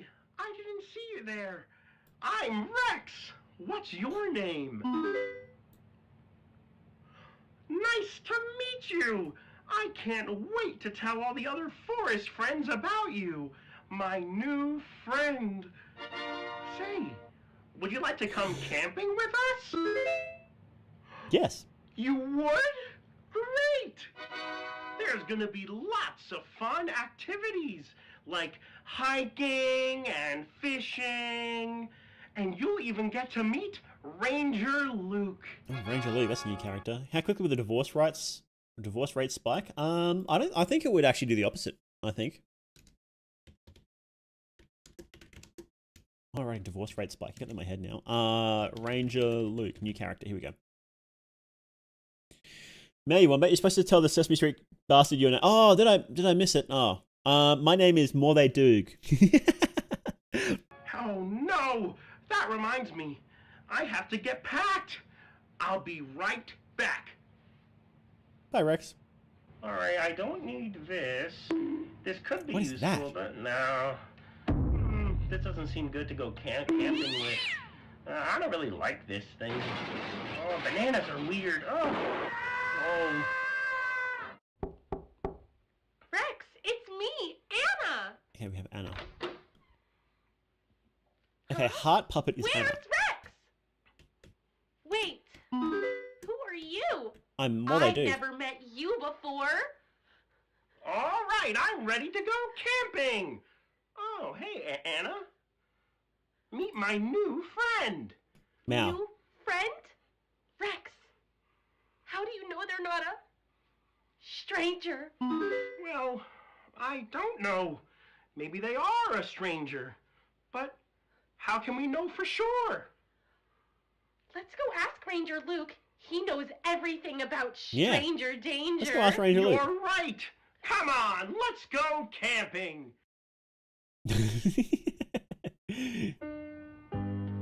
Strange with your friend you haven't met yet, right?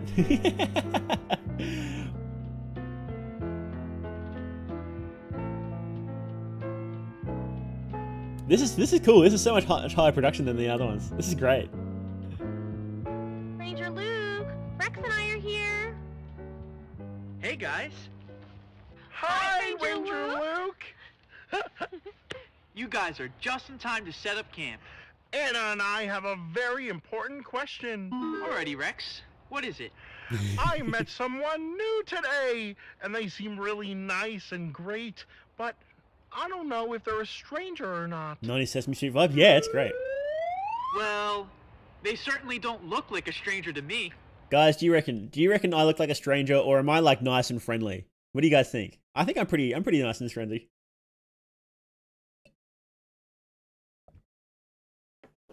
Ranger Luke is a stranger. Stranger danger things. Hi, I'm Ranger Luke.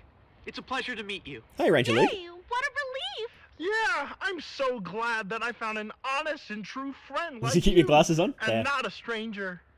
Say, do you guys remember the ways to spot a stranger? Well, Not really. That's alright. We'll learn together with our new friend. Yay! Woo! Yeah, this sound effects are great. No way. Remember that story from way back? Oh, this is when? awesome. If you can't recall, let me tell it again. This is the story of Little Red. Went to visit Granny who was sick in her bed. She stayed focused while walking the trails. She checked every place, every single detail. The pit. Stranger danger when they lurk around. Tell the park ranger. Stranger danger. Don't trust the big bad wolf. Into the woods and through the trees. Red stuck to her path, nothing else to see. The sun was going down and she was almost there.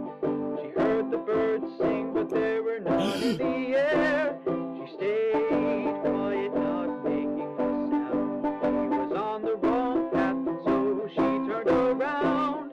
Stranger danger.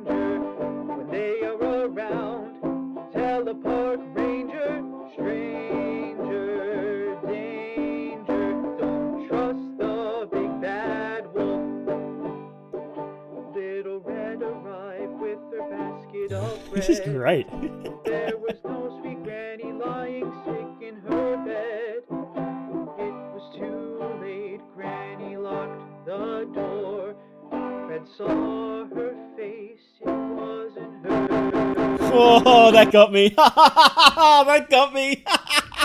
Trust the big bad wolf. That was great. Don't trust the big bad Oh. wolf. Don't trust the big bad wolf. Oh wow, this is massive. This is a massive episode. Every other episode has been like 5 minutes. Wow, that was awesome. Awesome scare. Face, it wasn't her. That was great.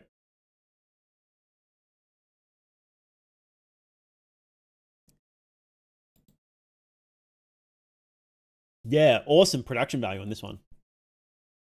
Above and beyond.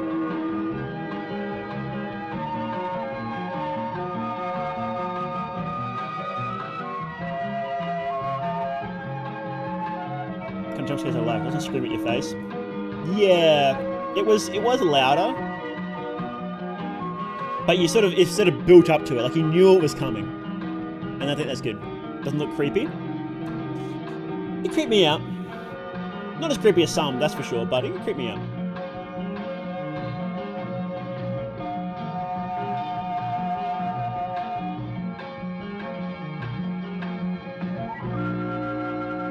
Christ, friends, if a stranger tries to touch you and you don't feel comfortable, throw that bastard into a wood chipper. Oh, new puppets. This hike is so much fun, Gleason. Okay, so Oswald and Gleason. Oswald is the blue one. Blue puppet. Oswald. What's his name? Green? Gleason.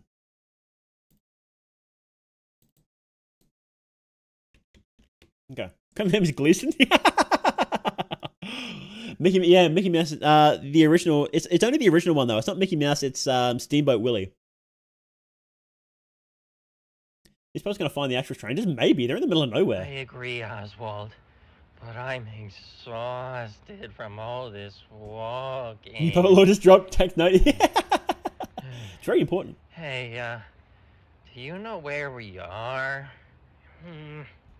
The oldest tree in the forest should be coming up soon. Well, how do you know that, Oswald? I feel like we've been walking forever. Well, Gleason, we've been following the trailblazers, so we'll be okay. Oh no, oh no, oh no! We forgot to use a map. Are we on a false trail? What do you reckon, guys? And then a false trail? Definitely. It's okay. Do you hear the melody? That means the strangers aren't hunting.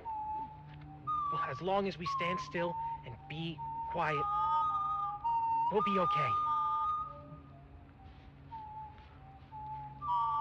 Okay. That's interesting lore. As long as they are whistling, they're not hunting. So that's why you stand still and be quiet when that happens. Okay. Interesting. Interesting. Gleason used to be exhausted after carrying himself his whole childhood. No good parent names Essin Gleason. Poor Gleason.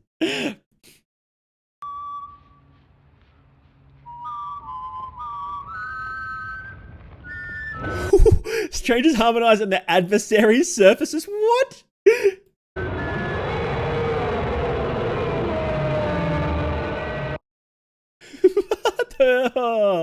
Oswald and Gleason are fucking dead. Hello and welcome to Mr. Gungus's Game of the Day.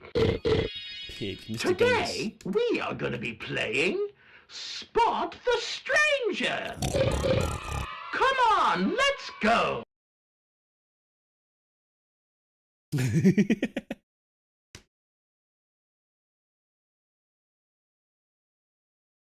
Okay. Oh, this is gonna be a good scare, isn't it? Can you spot the stranger? This is gonna be such a good scare. Yes, it's right there.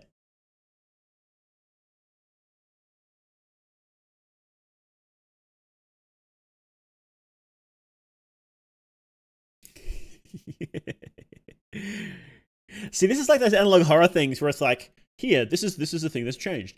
But they're usually kind of like, it's overdone now. This is like works. This actually like makes sense as well in the actual video. Like, yeah, it's an education video. They would do stuff like this. Guys, can you spot the stranger? Where is it? Is it... Where is it, guys? Can you spot it? Can you spot the stranger?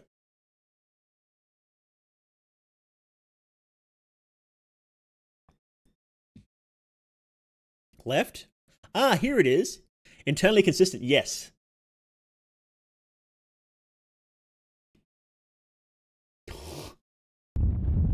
Can you spot the adversary?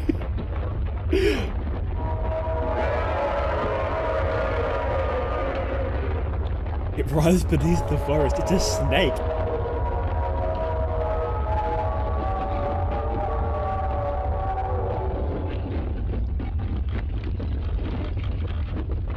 Hey, Ranger Luke. Thank you for playing. No, hang on. What's that text? Ranger Luke. Ranger Luke, can you tell us a little bit about the adversary, please?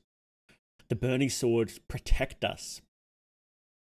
Well, the angels had burning swords in the Bible, didn't they? Be a pretty bad problem if they had started to make education videos to this long-standing, well-known issue, yeah. Thank you for playing Mr. Gungus's game of the day. See you Blue's next Clues? time.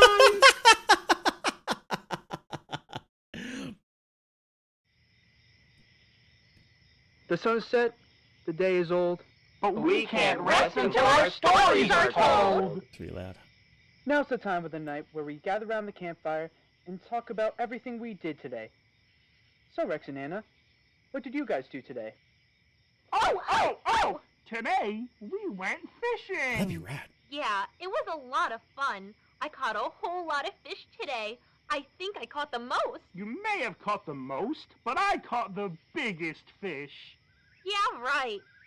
Well, what kinds of fish did you find? We caught some black-banded sunfish, creek chub suckers, and even largemouth bass. Oh, wow. We would have caught more, but we ran out of worms. Well, that sounds like a whole lot of fun, even if you did run out of worms. Yeah, we'll definitely remember to pack more for next time. Gleason and Oswald, what did you guys do today? We went hiking. Yeah. Well, that didn't sound too enthusiastic. Did you guys have fun? Well, I don't know if I call it fun. The oldest tree in the forest, but we got lost. and before we even knew it, it was too late. We heard the strangers whistling. What did it sound like? It was a song. And what did you do? We stopped, stayed quiet, and when we couldn't hear the song anymore, we turned around. Great job, Gleason and Oswald. Now, what would you have done if it wasn't a song they were whistling? We would have closed our eyes and ran away. Great job! Hooray! Always remember, strangers have no regard for your well-being. They aren't like us. Do not follow them into the woods, no matter how friendly they look. See you on another episode of Forest Friends! All living things In memory of the Grand Wood Fort, bound Rex. by Oh no. summer to fall Samuel Gleason. Oh no. to spring. We all sing in Oswald chorus Jones. the song of the Oh. till heaven comes.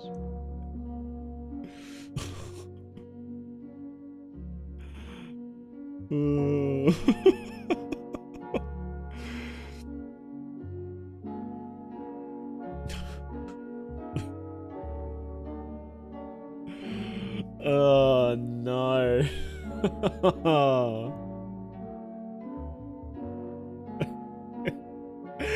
Oh.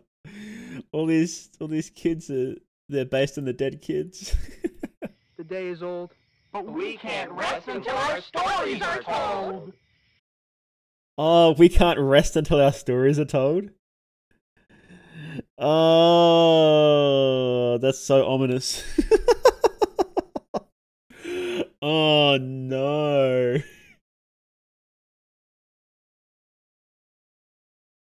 So these kids were probably taken by strangers then, huh? Wow. Yeah, recontextualize. Wow. Okay. So yeah. The strangers are so common in the woods. They can't get rid of them, but they still have the park open.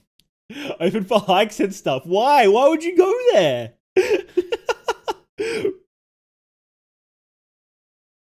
That's wild. I don't know, guys. Would you go there? What was it? Would you go to Pine Barrens? I wouldn't go to Pine Barrens. Are you kidding? If I went, even if it wasn't like super common knowledge, right? Even if it wasn't like super common knowledge and you go there and then they sit your family down and start playing these tapes, I'd be like, well, it's been nice, but we're just going to go now. We're just going to go, I think there was like a McDonald's back down the way. We'll just go to McDonald's instead. We'll just go watch a movie. We'll go to the movies, guys. We're not going to the murder forest. Ranger Dan was a creepy wolf jump scare guy. No, that was part of the story.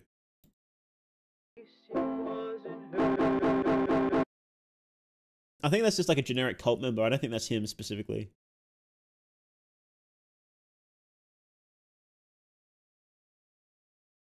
People are idiots. Well, haunted places are often sought after, especially by teens. That's true. Actually, yeah, that's true. But this place literally has the devil here, so... Looking for a fight, gotta level up, grind XP on stream. Yeah! It would be a good spot to grind, wouldn't it? Okay, next video. Okay, we only have one more. When did this one come out? 2 months ago. Okay. Bit of a gap between them, isn't there? Grandwood Park Ranger Training. Oh, here we go. Another 10-minute one.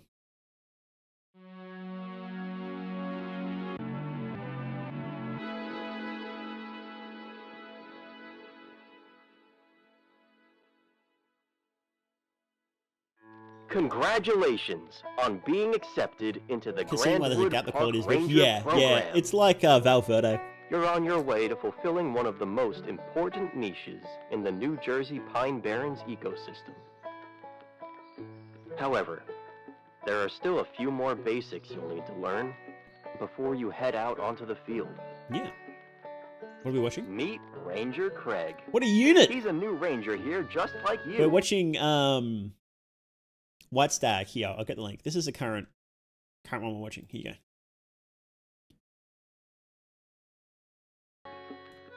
He's eager to protect and preserve. What? Wait, Craig. I have to tell you some things before you begin.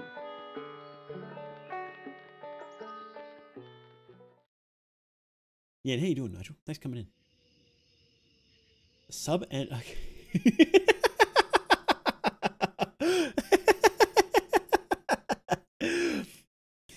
Sub alla Angeli.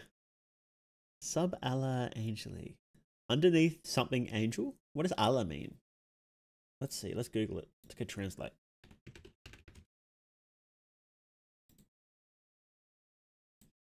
Sub alla Angeli.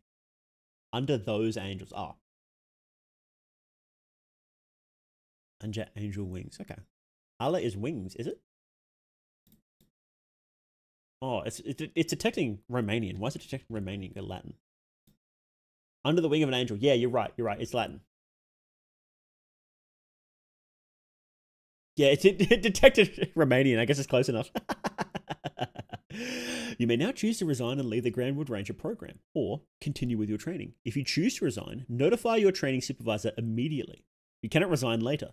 The contents of this tape are highly confidential. This is your final warning. Well, with a warning like that, you'd sort of have to. You'd have to keep watching, right? Can it resign later? I think that's legal. It's the government. They can do what they want.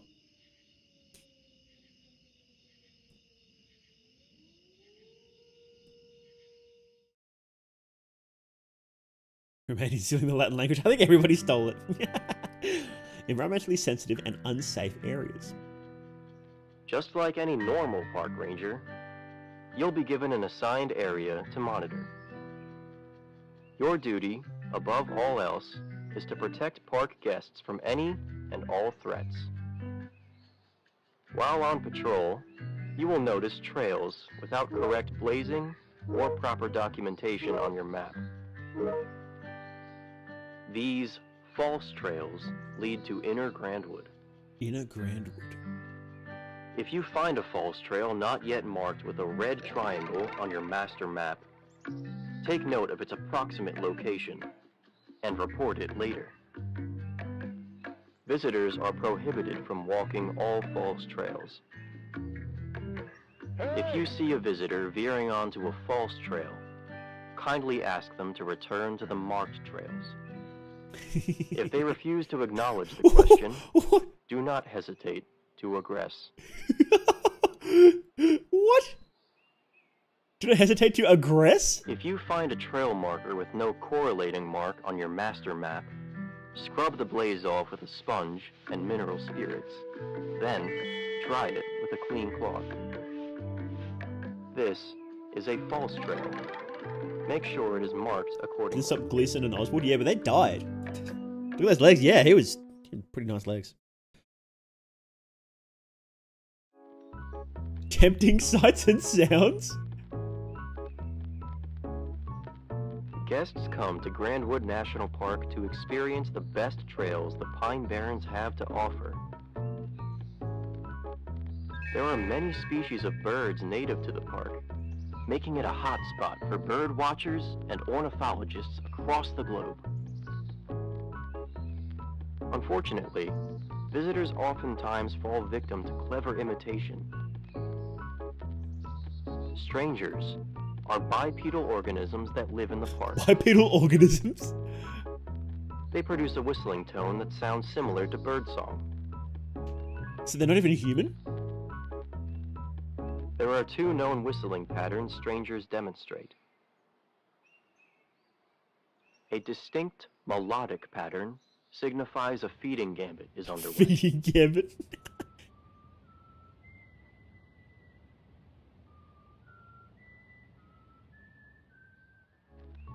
A feeding gambit poses no immediate threat to trail-abiding visitors, but may lead them into unsafe territory. If you see park guests entranced by the stranger's song, kindly remind them to stay on the marked trails. Investigation of the feeding gambit is unnecessary and not worth the risk. Snake boy, let's go. Ranger can't run a meter.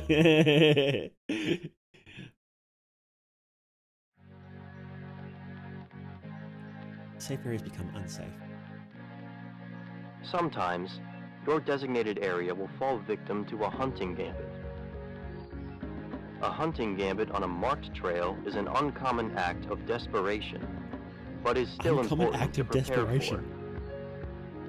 What are they desperate for? You'll know a hunting gambit is in progress by the stranger's erratic whistling pattern.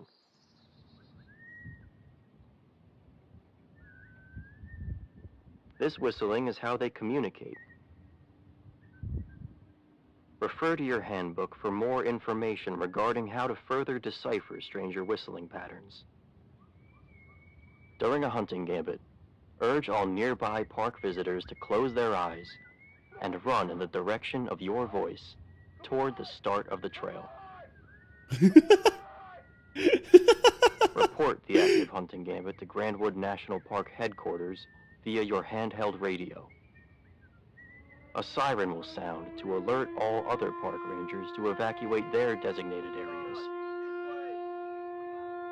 If you hear the siren, lead all visitors back to the park entrance, where a head count will take place. Once the head count has concluded, all park rangers will be dispatched to search for any unaccounted for visitors. There'll be so many in a national park. Hunting gambit. Subdue the hunting gambit.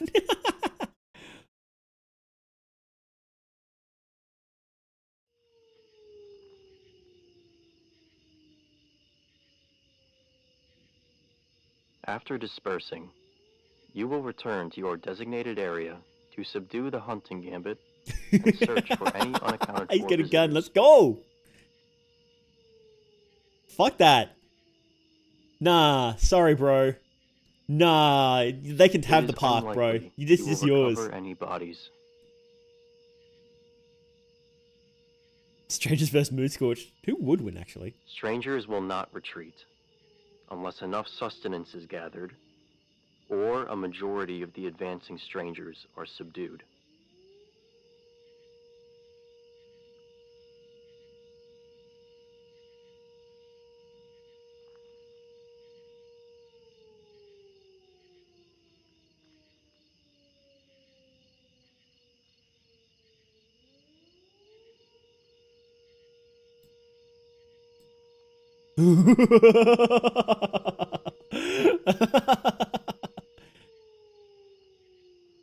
Oh, is that like... Strangers hunt in packs.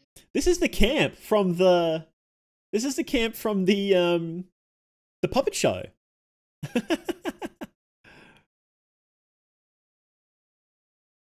So attempting to flee is futile.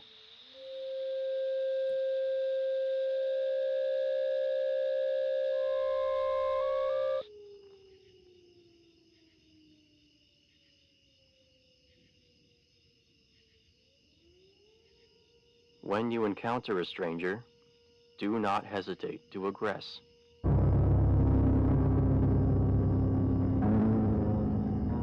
Shoot him! Shoot him! Do not cease fire, no matter how human their cries sound.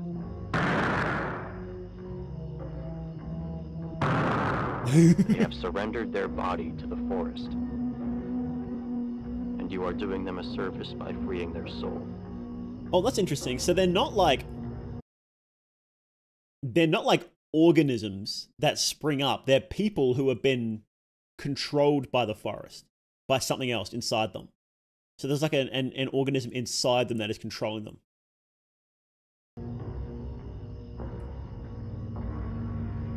That makes sense.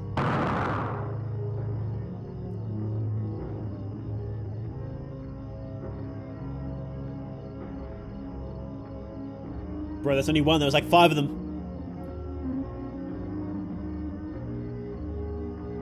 The forest is used for human vessels, absolutely. You should feel no guilt.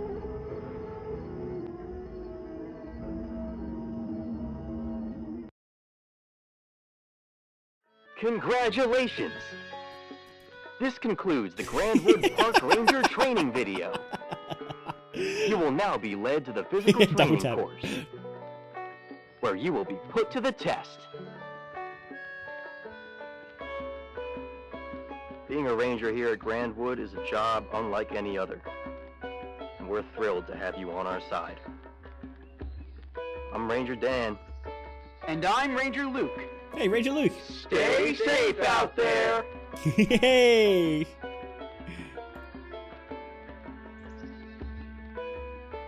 Oh, Ranger Dan, that's Dan Suvi.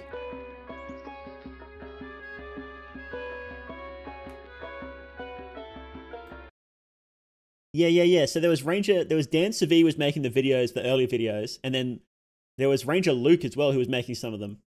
But then Ranger Luke vanished. At some point, I think Ranger Luke is dead, bros. I think they went to the church. So in the second video, right? So in the second video, they filmed this. The Grandwood Church of the Pines, they filmed this.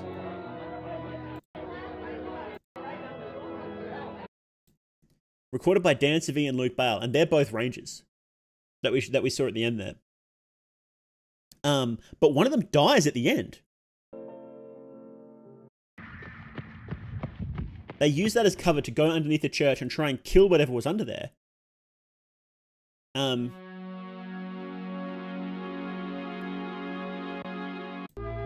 See, Dan Savy, it's only Dan Savy now doing this in the very first one. But then we see at the end here, see Dan and Ranger Luke. So And Ranger Craig is a new one, but I don't think Ranger Craig has showed up in any of the other ones. So we could probably build a bit of a timeline, I think. We'll build a bit of a timeline. So we've got episode 1 might be the latest. Episode 2, so that's 2. And so this one, episode 5, is after episode 4, which is Stranger Danger. When is episode 3? I don't know. Intuitain. I don't think we have any information about Intuitain. I think it doesn't really matter where it goes. Wait, no. There's kids here. Do these kids? Margaret Pendleton's Dream. So it's about a never before televised puppet show. Okay, so yeah, this one is like might be the earliest episode then, Intuitain. So that's 3. Okay, so the order is this one first, and then Puppet Show. And then Craig's Ranger Training one, and then the Christmas Eve one, and then the very first episode. Where it talks about the strangers.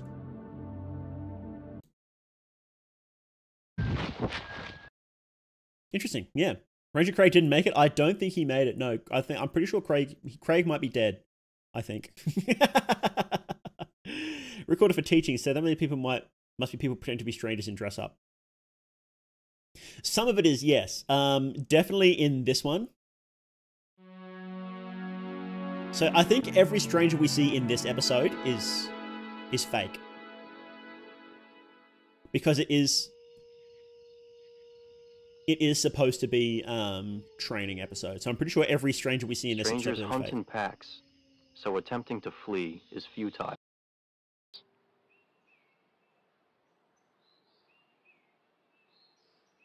If you find a trail marker with no correlating mark on your master map, scrub the blaze off. Especially, this one's definitely fake. This is definitely a fake. Do not cease fire. Especially because they ignore the cameraman as well. No matter how human their cries sound. Supernatural legs, yeah. What are the comments? Did you survive in New Jersey? They have surrendered their body to the forest. And you are doing them a service by freeing their soul.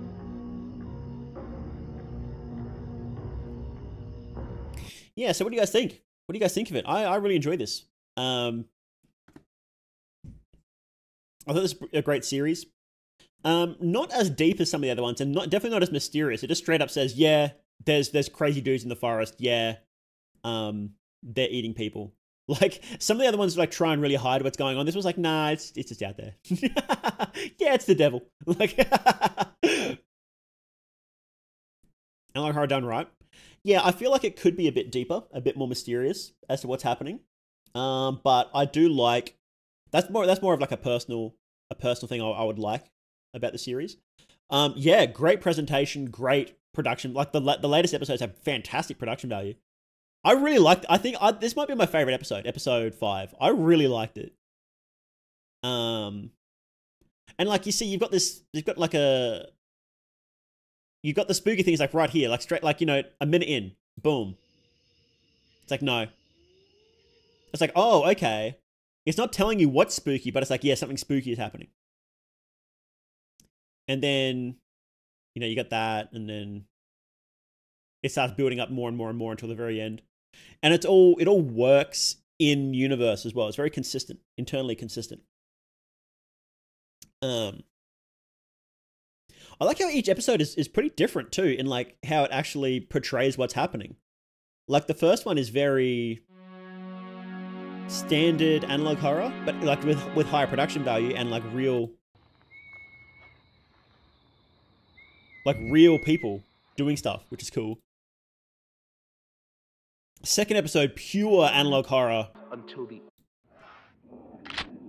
to the point where it's like, okay, we've seen this before, and I think they recognize that. It's like it's not that amazing.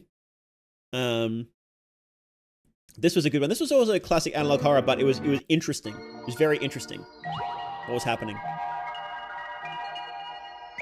Easy episode is for a different target audience. I don't know if it was a different target audience. It feels like the creator's very experimental and trying different things. Because, you've got this one right afterwards, which is, again, is like, in quotation marks, classic analog horror, pure analog horror. And it's more interesting. And then after that, you go straight from that to a live action puppet show, which is ridiculous. I don't know if they're a stranger or not. Like, that's absolutely fantastic. Like, 5 different puppets. Today, we And then these I don't know if you count them as full puppets, but thank you for playing Mr. Gungus's game of the day. and then the reveal that they're actually based on dead kids, like, oh, brilliant. Just brilliant. Recontextualizes the whole thing. This is an amazing episode by itself. I think you could probably just watch this episode by itself and be really entertained by it. Same with this one here. I think that's actually what I think a lot of them miss, is that each episode needs to be entertaining in its own right. And that's what a lot of them mess up. And that's what, like, going back to what I was talking about before, how the first episode is like just sort of boring setup a lot of the time. And it's not entertaining in its own right. This one was, again, a little, like I said before, a bit slow at the start, but the second half was good. And it's unfortunate that it's almost always the case in analog horror that the first episode is the worst one, because that's what people started off with. And so it's not as good. They're still figuring out their style, what they want to do, what story they want to tell. And then they want to build on that idea, and then their later ones get way, way better. But the first one, like, turns a lot of people off because it's not very good. I do think it's best to, like, that's why I think it's another good idea to make the first one a complete this one-off. To say, no, this is a self-contained story. If I want to adapt it, I can. Like, keep going with it, I can. But the story is done, right? If I ended it here, that's fine. Because your first one is probably going to suck. That's usually the case. Unless you have experience with video editing and making videos and storytelling. Unless you have experience with that, your first one is probably going to suck. That's just how it is, right? Nobody picks up a bike and starts riding straight away. That's just how people work. So, and even in more experienced projects, the first one does tend to be the weakest anyway, unless it's some sort of miracle. Like this one, the first one is, I don't know if it's the weakest, but you can definitely tell it's rougher than the later ones. Like, 4 and 5 are like way better than the first two, and a lot better than the third one. And then going back to Valverde, which again is Valverde is a special case, but I think it's a good way to sort of highlight a series that does basically everything right. I think Valverde, you've got to try very hard to poke holes in Valverde. And the reason why is because it's made by somebody who is familiar with telling stories and is familiar with making videos and making art like that. Because, like you said, he made it as an animation reel, right? He made it to get work. And he's an industry professional. So he knows how to do this stuff, which is why it's so good. But it paces the horror really well. It paces the story really well. It paces the reveals. The art is just astonishingly good in Valverde. Like, I think it might be the one with the best art I've seen. Just full stop. And that's because he has experience in the field. Like, if he came in absolutely clean, he wouldn't be able to make anything half as good as that. But that's because that's people just can't. You can't go from nothing to something like that, right? So yeah, I do think it's worth doing something that this ends up being a discussion about analog horror in general. And analog horror is definitely one of those things that is easy for people to get into, has a very low skill floor, a very low entry level. And that's what's led to its bad reputation. That's the same as like Unity games. They had such a bad reputation for a very long time because they had such a low entry level. And how you doing, Ken Julius? And I think it's definitely worth trying. I'm not saying don't do it. Like, absolutely, if you want to make it, go nuts. At the end of the day, make whatever you want, right? But I do think it's best for creators to start with something to start with something smaller and simpler to get get used to it before jumping into a bigger project. Because it's going to be hard. It's going to be a lot harder than you realize to make what you want. And your sense of taste develops as well. Your sense of taste isn't as good as you think it is. It never is. So, ideas that you think are great before you get into actually making it end up usually not being that good. That's like, the idea of, again, going back to games, this is one of those things where it's like idea guys come up with all these fantastic ideas for games, but then if you actually sit there and try and make it, they don't work, and you don't realize that until you actually get in there and try and make it. Unity quality, exactly. Like, there's nothing wrong with Unity. Well, before they went crazy, like the actual engine itself, right? Not counting the corporate side. Oops. The actual engine itself, there's nothing wrong with it. It doesn't make games bad. It was just a lot of people that were inexperienced using it and releasing it as their first games, and it had the big splash screen saying, "This is a Unity game. It sucks." And it's like, oh, okay. Valverde's amazing, and I'm not surprised Learner's a pro. Yeah, because when we were watching Valverde, the Alluvium, the creator, actually came in, and he was chatting with us, and yeah, the idea was like he made it to get as a portfolio piece to get work. And I think I don't know. I think it's pretty good. It's pretty good. It's pretty good. Oh, but yeah. Sorry for that aside about analog horror in general, but no, I really like White Stag. Production wise and quality wise, amazing. Like pretty good. Very high quality. Fun. I wouldn't say that it's particularly deep. It's not trying to be though, is it? Like it's not really trying to be that deep. I think it's just like, I think it's more trying to just tell a fun little story, and I think it's doing a very good job at that. Yeah, I really enjoyed that. It's one of those things where it's not trying to set up like a full story is the thing. Like there's no sort of there are some lingering questions like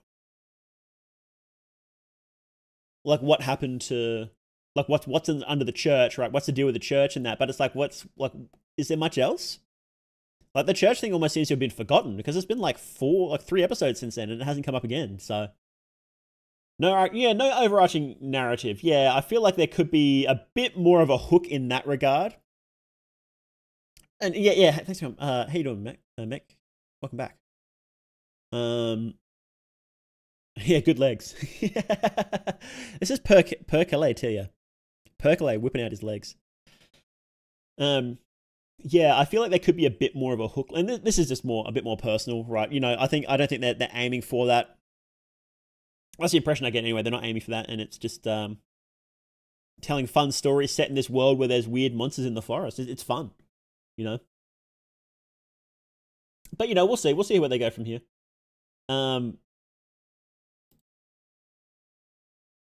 Yeah, it'd be interesting to see where they go. What'd you do for a Klondike bar?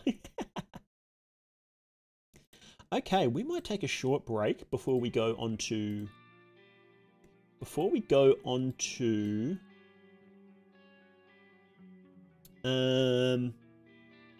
what's it called again? Buckshot Roulette. We're playing Buckshot Roulette is what we're playing. So we'll take a short... Oh, yeah, by the way, here, I'll just relink White Stag Education again. So make sure to go check them out if you like that. I really enjoyed it. Make sure to go subscribe and let them know if you want more episodes. Sorry to interrupt you. I just watched your video about the tragic stories of fear and hunger. It's very well made. I enjoyed watching. Well, thank you very much, Belly. I really appreciate that. That's my... I'm glad you think it's well made. That was my favorite video I've made so far. My next one's going to be even better, I say. But yeah, that is legitimately my favorite video I've made so far. So I'm very, very pleased to hear that you think it's well made. Thank you very much. Fell into the classic world building trap, took up 90% of the creators' attention, then remembered they should have had a solid plot. Yeah, look, it's hard to tell what their intention is. It doesn't feel like they want an overarching plot is the thing. And that's fair. That's fair. I would like a plot, right? But it's not necessary in web horror series. I don't think that they need a plot. As long as each episode is entertaining, and it has been, right? It has been entertaining. So I don't think it's necessary for this. But you know, we'll see where it goes, right? We'll have to when it comes back up, we'll catch up with it and watch it. Heard about Buckshot Roulette, very inscription. Like, yes, it is. It looks sick. Buckshot Roulette has some nice vibes. Yeah, I've seen some screen. I haven't looked too much into it because I want to go in as blind as possible. But I saw a couple of Twitter videos and pictures and stuff. It looks sick. So, less is best. Or another case of show not tell. Yeah, you're right. Watch the Self-God video many times over. Oh, I'm glad. I would like to at some point. I'm not promising this video, but I would like to at some point make a full, complete Fear and Hunger lore video that's like 4 hours long. And so which would effectively be a remake of all my old videos, because I don't like them. I don't like my old lore videos very much anymore. I think the editing is very bad in them, and I could do it way better.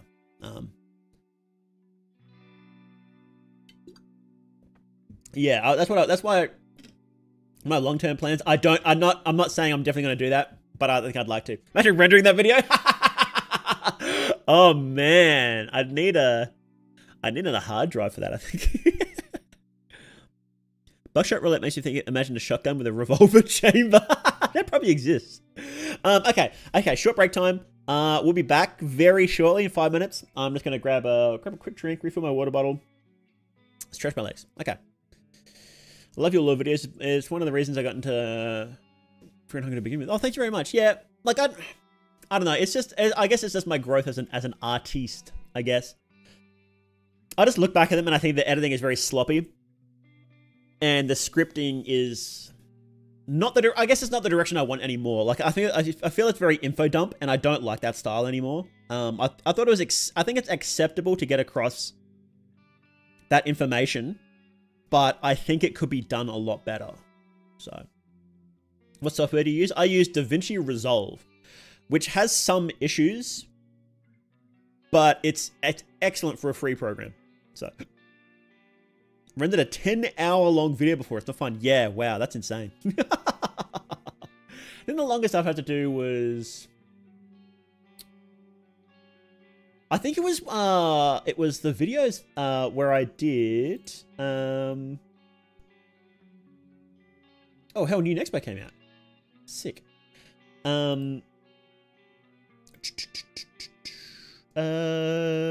Valverde ones, I think that one of them came up to like 2.5 hours. No, only 2 hours. That's not even my longest. I've had New Gods podcast longer than that. Okay. Oh yeah, no, not that bad then. Okay. Okay, we'll BRB. BRB. That's my BRB video here.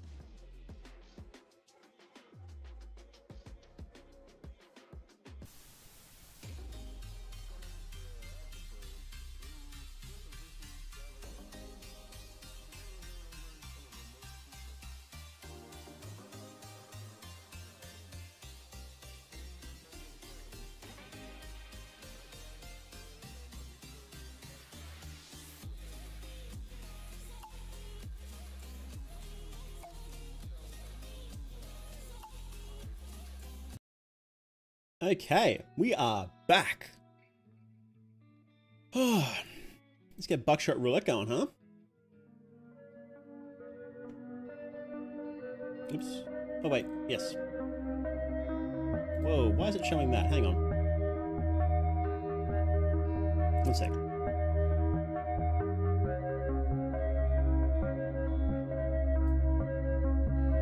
Oh, that's why.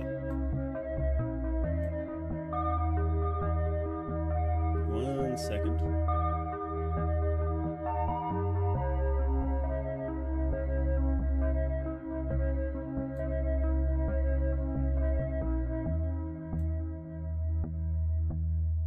This is great. I love it.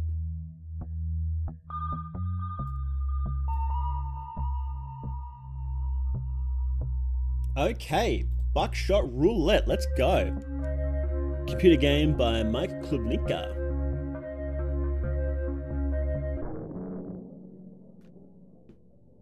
Get ready to gamble. Let's go.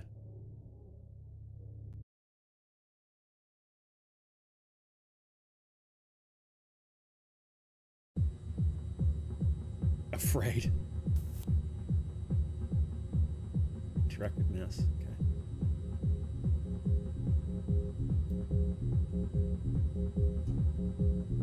Can I interact with the door?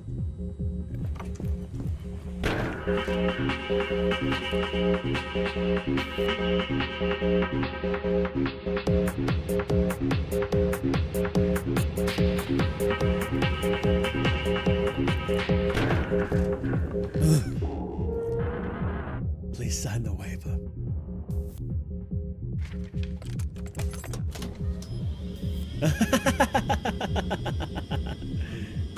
M-A-U-T-H-E. Hey, it fits. That's cool.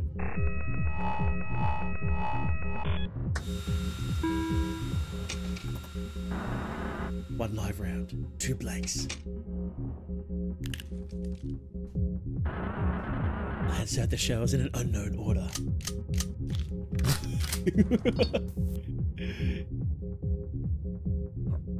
Shotgun. Shooting yourself with a blank skips the dealer's turn. Okay. Dealer?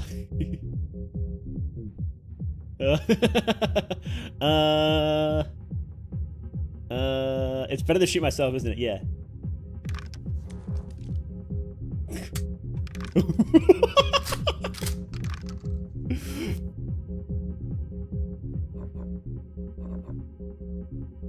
Okay.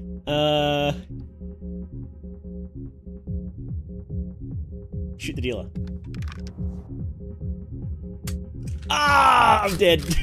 I'm dead. Ah.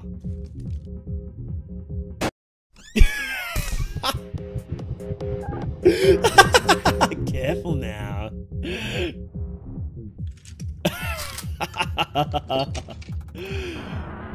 Three live rounds, 2 blanks. Okay. They enter the chamber in a hidden sequence.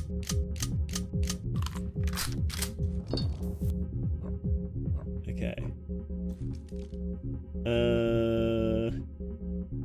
Myself. Let's go. Let's go. Let's go. Let's fucking go. Ah! You're lucky it left you with a charge. Get up, Morley. The night is young.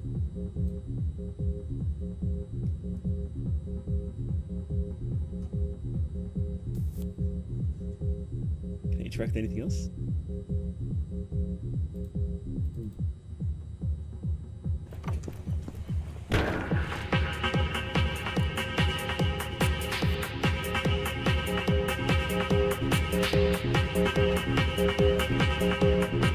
Someone's gonna end me. It's gonna be me. Sigma Grazet, exactly. Welcome back.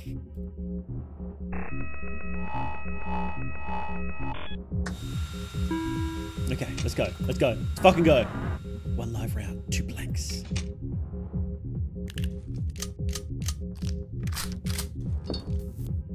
Okay, well, you shoot yourself first. Ah, come on! Come on! careful now. The harder the ammo.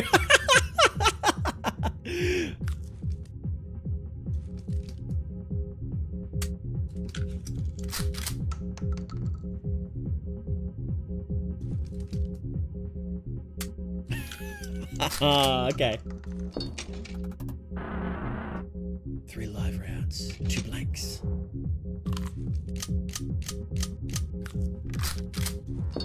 Okay, so 3 live rounds, 2 blanks. So chances are, shoot the dealer. Got him!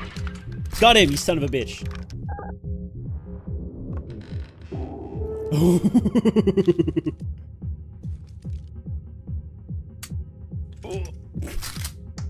Okay, so that means there's 2 live rounds and 1 blank left, so that chances are shoot him. Got him! Ooh. Yes! Yes! I win! I win! I win!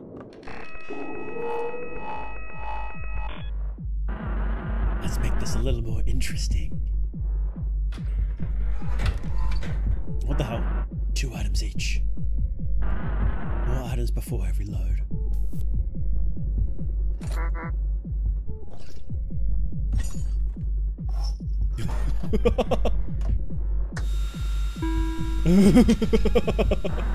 One live round. 1 blank.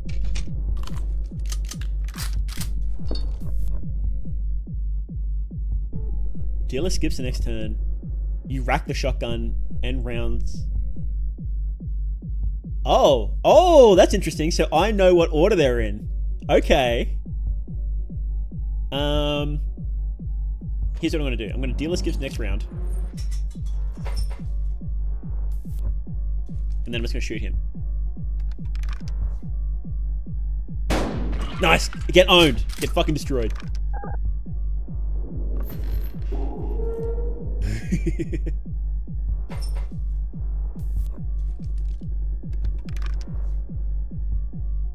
Doesn't matter. Haha.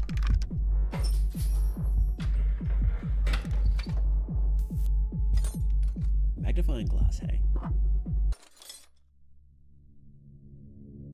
General release of liability, God.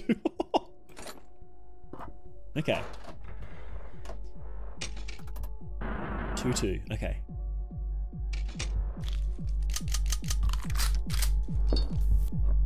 Magnifying glass. Check the current round in the chamber. What is that? Why is there a knife?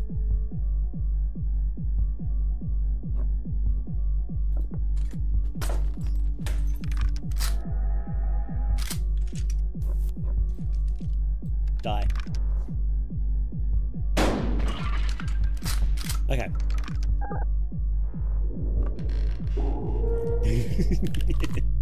Oh no!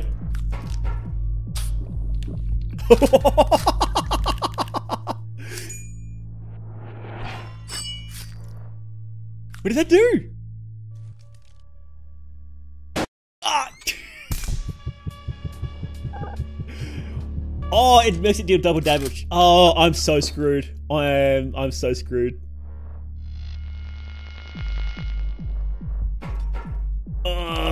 Oh, I'm so screwed. Ah, you bastard!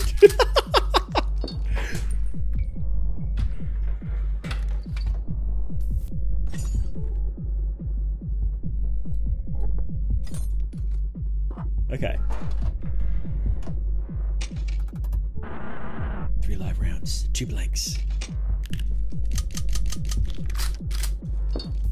Okay. 3 live rounds, 2 blanks.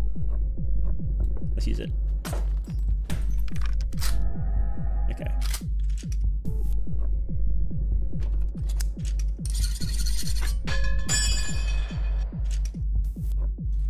Get owned. Nice. Abusing the hell out of the magnifying glasses. Absolutely.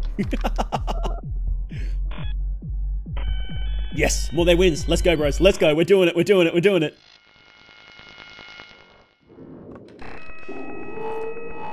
Okay, last round. Long last, we arrive at the final showdown. No more defibrillators. No more blood transfusions. Now, me and you, we're dancing on the edge of life and death. What is that?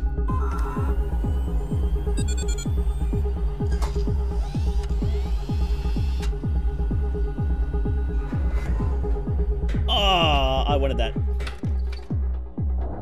4 items each. Cigarettes, eh? Okay.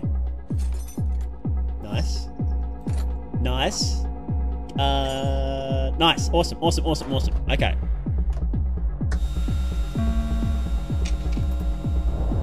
You know the drill.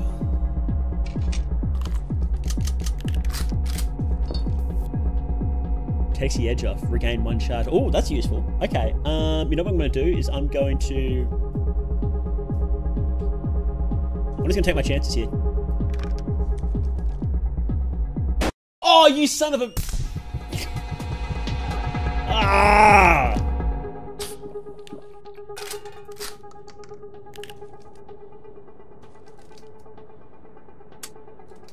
That's so annoying. That's okay.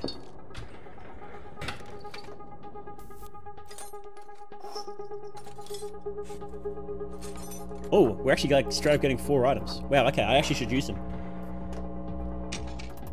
Oh, that's a lot. Okay, so 4 red. Do that. Gain a charge. Nice, okay.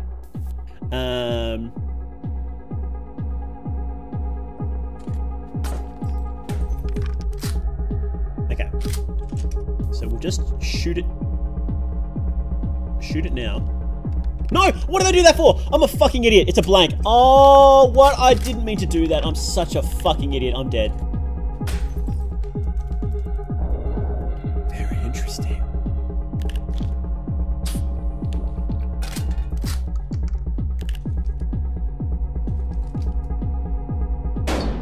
Oh! What?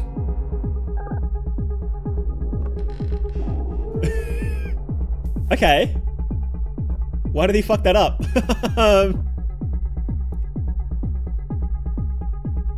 Oh shit, I've forgotten. Okay, so we've got... Oh no, okay, so we've got... There were 2 blanks thrown out. Because I shot a blank. He wasted a blank and then he shot himself. Okay, so there's 3 reds and 2 greys left. 3 reds, 2 greys. Okay.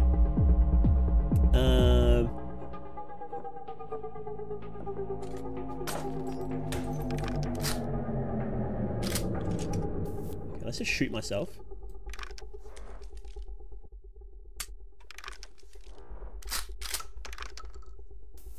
Okay. Handcuff him. We'll shoot him.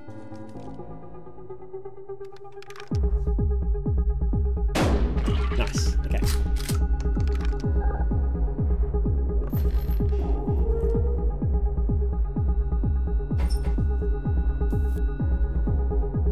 Let's peek. Red. Okay, we're gonna shotgun. We're gonna saw it off.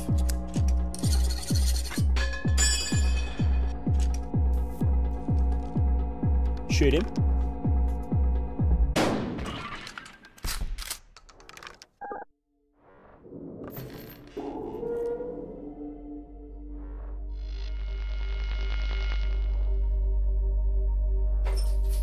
And then I'm going to handcuff him again and shoot him again. Are you ready?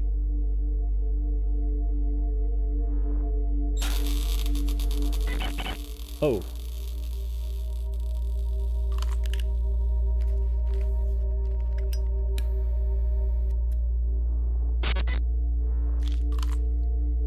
Wait, wasn't it my turn? Very interesting. I guess not. I'm fucked.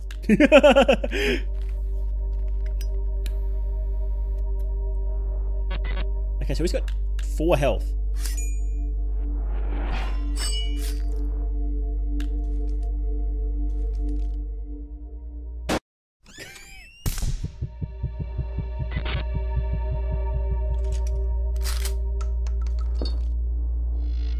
Okay.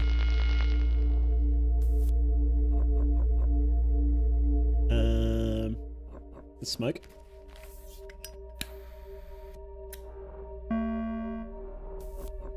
Handcuff him.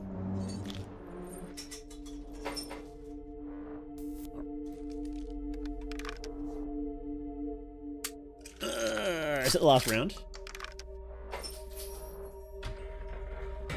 Ah, that was the last round too. I shouldn't have wasted my handcuffs. That's alright. Some ciggies. More ciggies. Can I have magnifying glass? There it is. Awesome. Okay. Okay. 2 greys, 3 reds. 2 greys, 3 reds. Okay. Let's smoke up. Top that health up. Why not?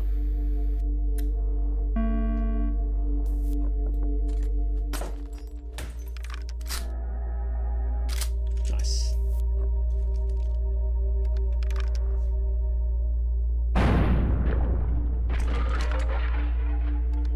Oh, did he not regain health when he was smoking?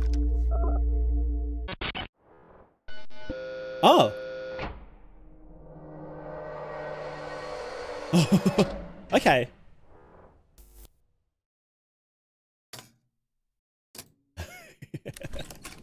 Nice.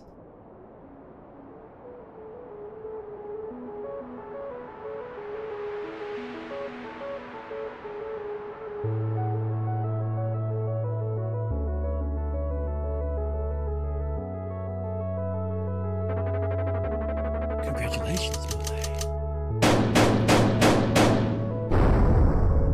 Nice.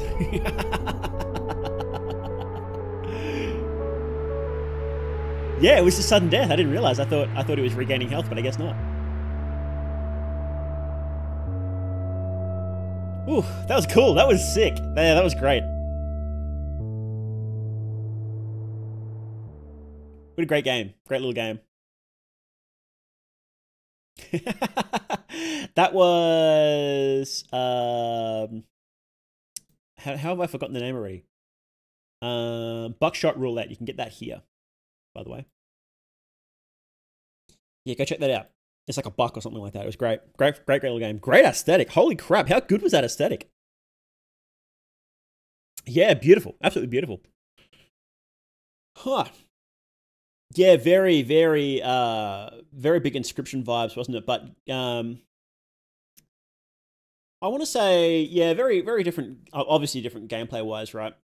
But I guess, you know, what's the difference between having random items, having random cards? Is there much difference? Like, I don't know. I don't think there is. Maybe when I play a little Buckshot Roulette with the homies IRL. To my knowledge, there are different endings. Oh, really? Let's have a look.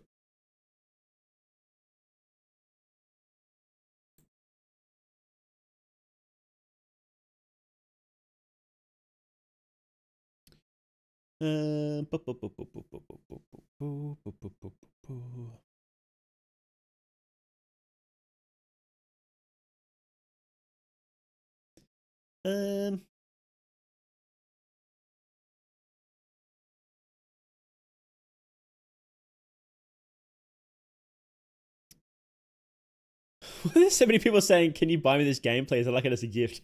In the comments, that's funny as.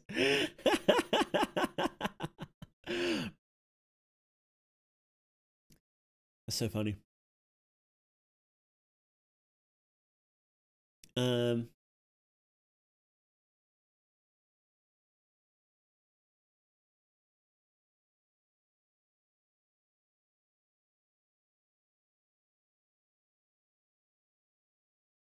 Like, I'm not seeing anybody mention different endings, but I don't know.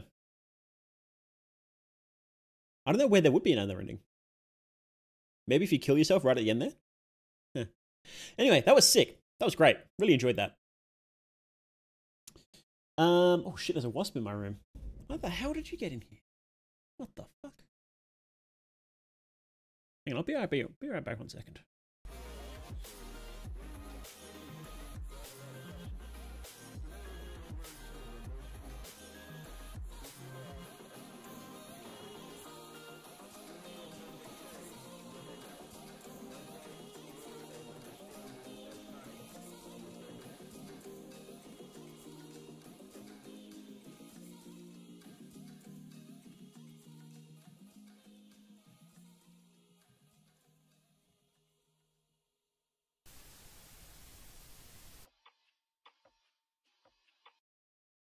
I didn't kill the wasp. I just contained it. Hopefully it goes away.